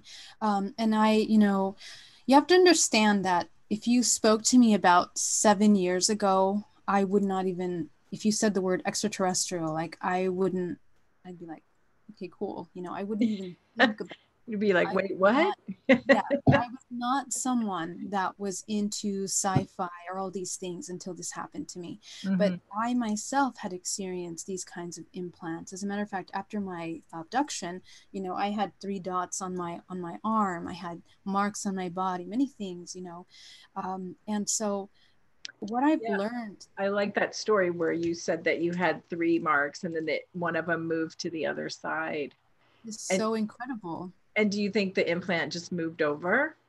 No, what happened is that there's 3 dots, and I mean, maybe you'll post a picture of it later, but so what happens is these dots, which they look like little tiny moles, it's technology, they're implants. And actually I'd done research on this because I ran into this scientist that was working in Colombia, that had been working on a side project for the government for a nanotechnology company that was creating micro implants that look like moles. Literally, this is a real thing. Okay. And so they were placing it into the body. So it looks like a mole, but it's an implant. And so when I read that, I mean, I almost had a heart attack because I thought, holy moly, well, what's happening here? Because I'm not the only one. I mean, this is well known in the field of ufology. People that are abductees, they have these things that look like moles from one day to the next on the body. And you can tell that they're different. And they're always in the shape of a triangle, or they have some interesting kind of pattern to them. So the question is, what's happening? But in that regression with Alba, I went in to dissolve one of the implants. Okay. And when I did this, immediately after the regression, this mole disappeared. Okay. Wow. Then so with Alba, I mean, we were talking about this. We were like, Alba, did that really happen? Yes, it really happened. So that's informing us as to the technology and how it interacts with our consciousness. We have the ability, because some of these are physical, but they're multidimensional. Everything's multidimensional. The reason that they're able to put implants into the body is because they use their own DNA so that it binds with the body. A lot of people say, how do you have alien technology inside your body? Wouldn't you die? Wouldn't you get an infection? They are made with your own genetic material, which then binds with your organism. Okay, because these implants are done in stages. It's not just a one-time shot. They come in, they take material, they create the implants, they come back, they implant them into the body. And they are made for different things, whether it's monitoring the body, getting information, shifting things, controlling things, whatever it is. You know, those are put in the body. So etheric, they're also etheric. You got to understand, because when it binds to the body's holographic, it is holding on to information. So when you enter that holographic, you can access that holographic state through meditation. By accessing the frequency, you begin to dissolve and shift that information, and you break the contractual agreements or the vibrational match to this kind of agenda that you chose to experience, and you clear it up, and the implants will no longer affect your body. I've had implants taken from the back of my neck, different parts of my body, and really truly have experienced a shift in emotional state, thoughts, many different things. It's very interesting. And a lot of my clients come to me and tell me that they have experienced a lot of these differences too, you know. So it's a very well thing. And I forget what I want to say, but then after a couple months later, I experienced something, and then the new mole showed up. And so people say, oh my God, some people get moles all the time. And that's fine. But my body, for example, I don't have very many. I mean, I can count how many I have on my body. So when I saw it appear, it was quite significant. You know, you could tell that there was a difference. And the experience will be different for many people. Sometimes they're implants with metals, and you are welcome to watch that film. It's called, I think, Patient 19 or Patient something, where they were researching. It's a documentary on the research that Dr. Lear was doing, Right. About implants, which is phenomenal. Yeah. Unfortunately, he passed away, but literally they sent it to someone in Mexico to research. And I mean, it was like 21 something metals that, you know, have radiation, that unless it was structured in a way that the body could sustain, I mean, anybody would have died. So we're talking about advanced technology. Sure. You know? Yeah. Do you believe that etheric implants are different than physical implants, or do they, does one create the other? You know, I mean, I've always believed that energetic beings can put etheric implants in us, but I'd love to hear your opinion on how they're different or not. That's amazing. And I agree with you. Etheric beings can put in those kinds of implants, and sometimes they're very complex. So, our multidimensional body, I mean, we have to look at ourselves as this whole organism. We have layers of energy in our body. Each one of those layers have a different frequency, which is emitted and created by the different chakra systems in the body.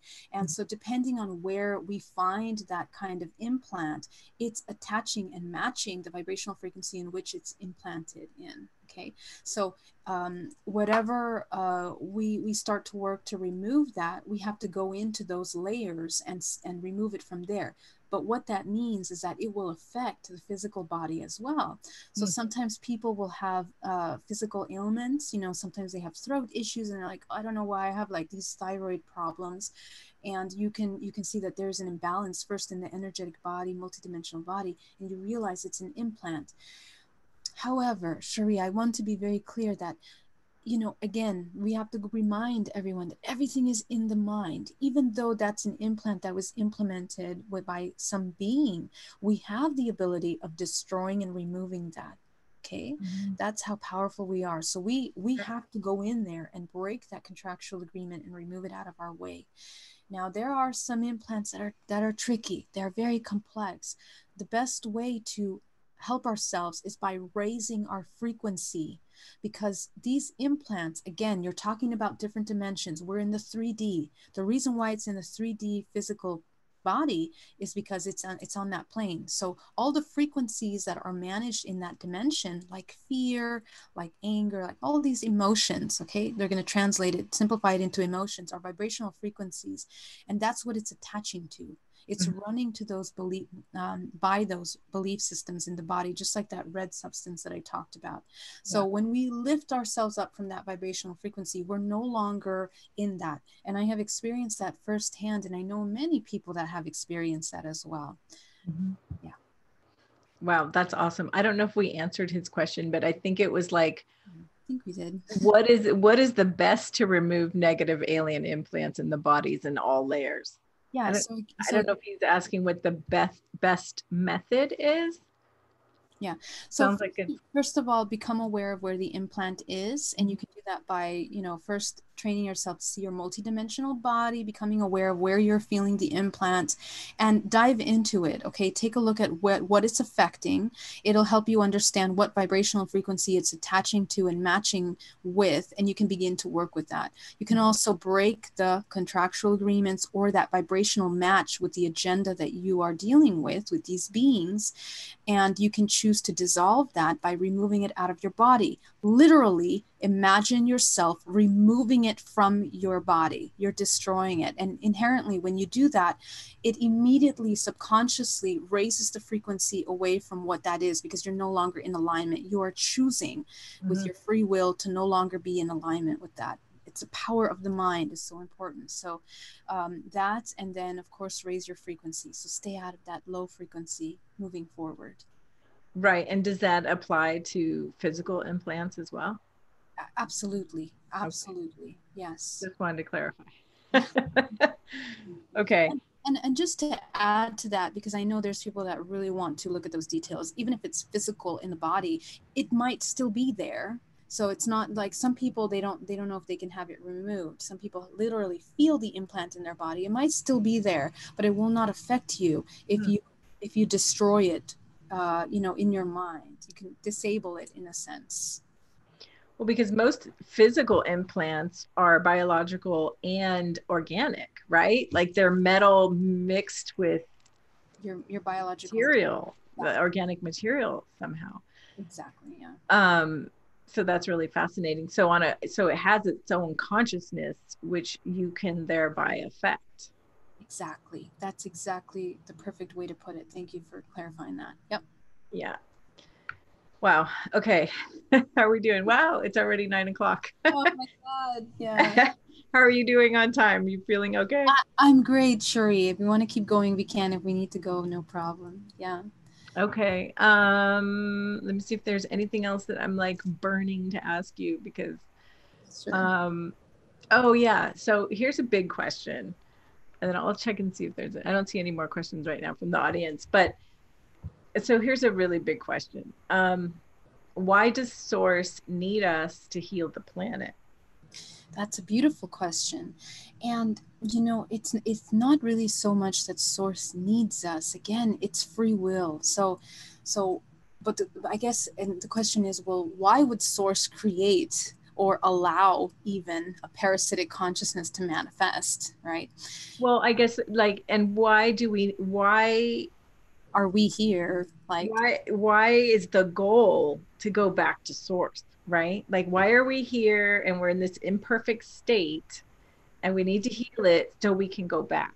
Like, if Source is perfect already to begin with, how did it get imperfect? And like, why are we going through this, evolution essentially? Yeah, beautiful.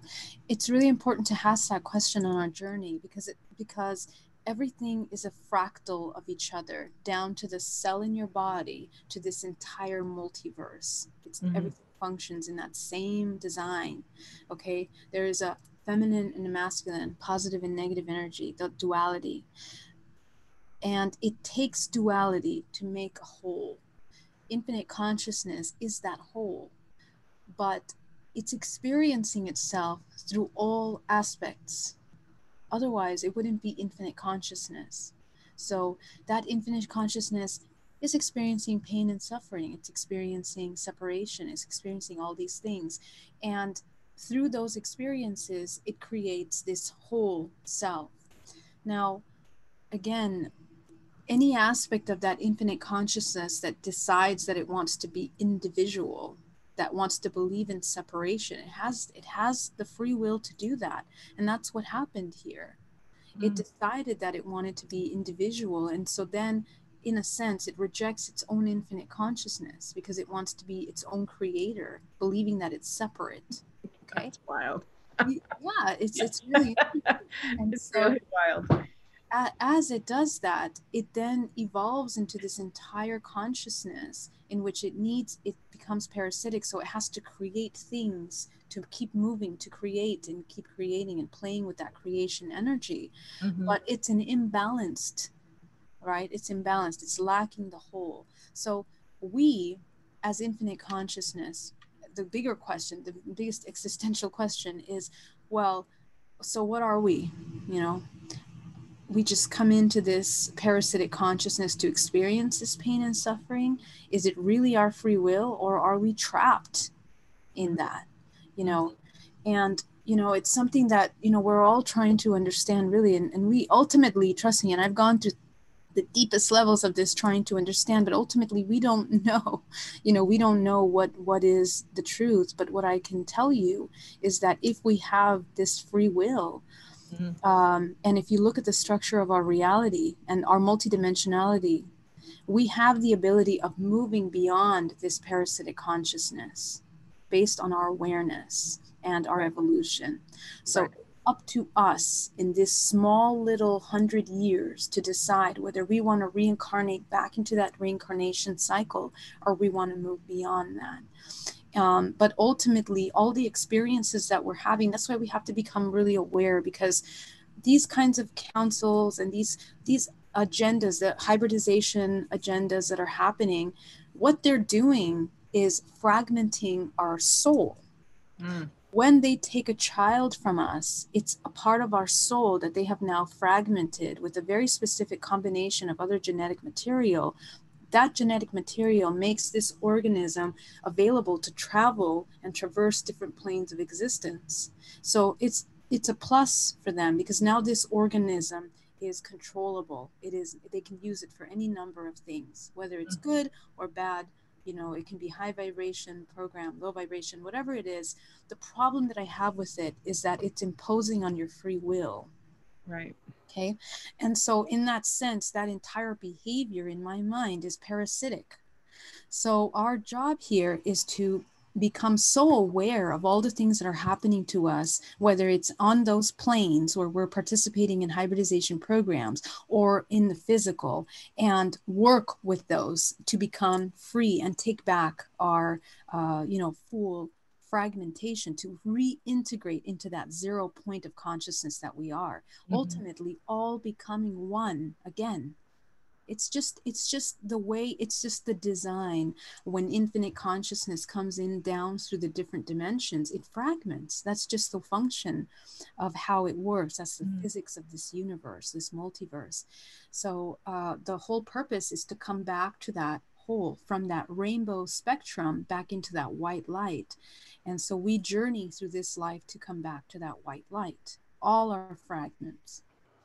So do you hold a vision for heaven on earth? Like, do you think that as we go through this ascension process, that we can, if we all decide to, take the white path, if you will, and we all raise our vibration and our frequency, and we're all vibing at like super high consciousness with integrity and truth and love and peace, and we create heaven on earth, right? How do we sustain that? Do you see us going that way? I mean, if the yin and the yang have to exist, if there has to be duality and separation, or, dark and light, um, how do we achieve heaven on earth, and how do we sustain it? Yeah, What's that's the end game? it's such an important question. And really, to be honest, the dramatic thing is that there is no end game, Cherie. And that's something that I've I don't realized. want to keep coming back over and over and over. Right, right. And we can choose not to. But the Yeah. thing is that we have been exposed to tremendous amount of fragmentation. So, I was able to clean up the first entire half of my life. But even over the past 3 years, I have created karma for myself, or experiences that I am continuously cleaning up to be able to embody a state of unconditional love at all times. So the work never ends. And more than that, and not to sound, pessimistic about the whole picture. You know, the work that we're doing has to happen in dream time. We have to become aware as we are in waking time, in dream time, because dream time is when you're leaving the physical body and a lot of things can happen. A lot of the hijacking of our consciousness is occurring in dream time because it's when we're least trained in becoming aware of ourselves. So lucid training is incredibly important, lucid dream training. And that training enables us to become training for when we're going into death. I had a near-death experience in May of last year, and it allowed me to understand what that tunnel of white light and what that death experience was like, leaving the physical body. We come into the same thing, the contractual agreements, the choice of what you're going to do with your soul. Mm-hmm. And if you're leaving at a point where the vibrational frequency is very low, for example, those that commit suicide, those that are very lost in despair or in a horrible accident, or just lived a very unconscious life until that point, that's the vibrational frequency that will match you with the next experience, the next life that you're going to have. You see, that it defined the family, whatever it is that you're doing. So we got to be really, really aware of that. And the end goal is to not come back into that vibrational frequency, or at least when you're leaving the physical body, you now have a heightened level of frequency where you can then choose the next step. So don't die in a car accident, basically. Well, you know, even if you die in a car accident, you can help it. You die with the highest level of awareness, having done the work, having done as much work as possible. That's the thing, you know. Mm-hmm. It doesn't matter how you leave. No.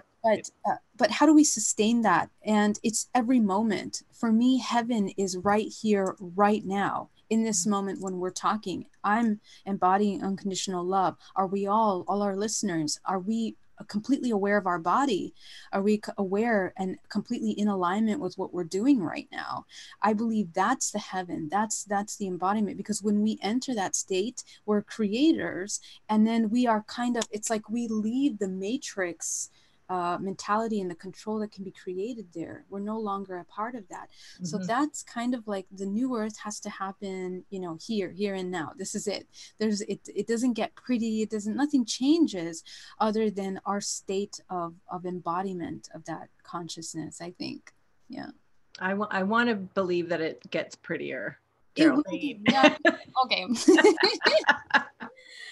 Guys, it's going to be golden white light and really vibrant green plants and trees. Hey, when you're in a state of unconditional love, everything is amazing. Trust me. It's just, you know, there's no need to be in a constant state of cause and effect. You're just creating and you're doing what you came here to do. And what can be more beautiful than that? Mm-hmm. Come into your full expression, you know? Right. Yeah. Awesome. Well, thank you so much. Let me just check the chat room one more time before we let you go. Lindsay said, thank you. You just answered a similar question I've had about myself. Thank you. Let's see. Okay, Dexter has another question. There's so much going on in the spiritual new age realm, commonly known as woo-woo. How have you navigated this in your awakened journey? Yeah, that's a great question. For me, I try to stick with what's true, what I know to be true. And what I know to be true is what I experience. Like, I'm talking about things that I have lived and experienced and done in my own self. So I never talk about anything that I haven't actually seen and experienced, first of all. So I think for us, like, coming into a state of complete authenticity with our journey and what we've experienced is really important. And my basic morals and ethics of living have been redefined completely by my understanding of what's real and what's true for me. And what's true is everything that is the embodiment of the integration of duality, the whole. Okay, looking at things from a very realistic perspective, not lying to myself, not hiding things, not protecting ego, you know. And when you really embody that and you apply that, you can start looking beyond the veil of deception very easily in yourself and in others. But first you got to do it with yourself. Otherwise you can see any kinds of things and they can lead you off your path at any moment. So for me, that's the best way to avoid any kind of deception. It's just, you need to go inside and see what's true for you, and your spiritual path can be very different from any other person. I'm just here to hold space and to assist in your, transition through this pain body into unconditional love. That's it, nothing else. So beautiful, beautifully said. yeah. Well, awesome. Thank you so much for coming on the show tonight. You were amazing. I threw a lot of different questions at you, so thanks for like being able to, jump around with me. And, I look forward to having you on the show again. I look forward to hanging out with you tomorrow. And, I'd love to brainstorm with you a little bit about going deeper on a particular topic that's really needed in our community right now, and see what comes through us together collectively from source that is really like the most important message, that we can share with our friends right now. So I love that. I love that so much, Cherie. Thank you so much for having me. It's been so much fun. And, let me know how I can be of service to your network. I'm here to serve. So thank you. Yeah, just keep coming back on the show. I'm here. I'm right next door. All right, my love. Thank you. Okay. Thank you so much. And everyone, you guys can find her at bayareameditation.com. I will also put Geraldine's links in the description below, so you can, easily link off to her. If you're in the Bay Area or even in California, or you can get to California, try to come out this weekend for SF UFO Con. And if not, do you want to share any other events you're going to be at in the next? Yeah, I'll be speaking at the Human Origins Conference in New Mexico in April. And then I'm going to be in Paris and London in the summertime. Oh, and then next month I'm going to be in Peru doing a retreat. So anybody in South America, I do speak Spanish too. So I do host DNA reprogramming internationally through Skype, and I do it in Spanish. So if anybody needs there, I am here for you. Okay. That's amazing. Yeah. That's amazing. Yeah. Okay. Well, thank you so much again for coming on the show. Thanks, everyone. If you like this video, please like it, comment, and share it with your friends. And stay tuned for the next Ascension sessions. We have a lot of great lineups coming up for this year, and I will keep you posted. And please like us on Twitter and Facebook if you haven't already. All right. Thanks, everyone. Bye.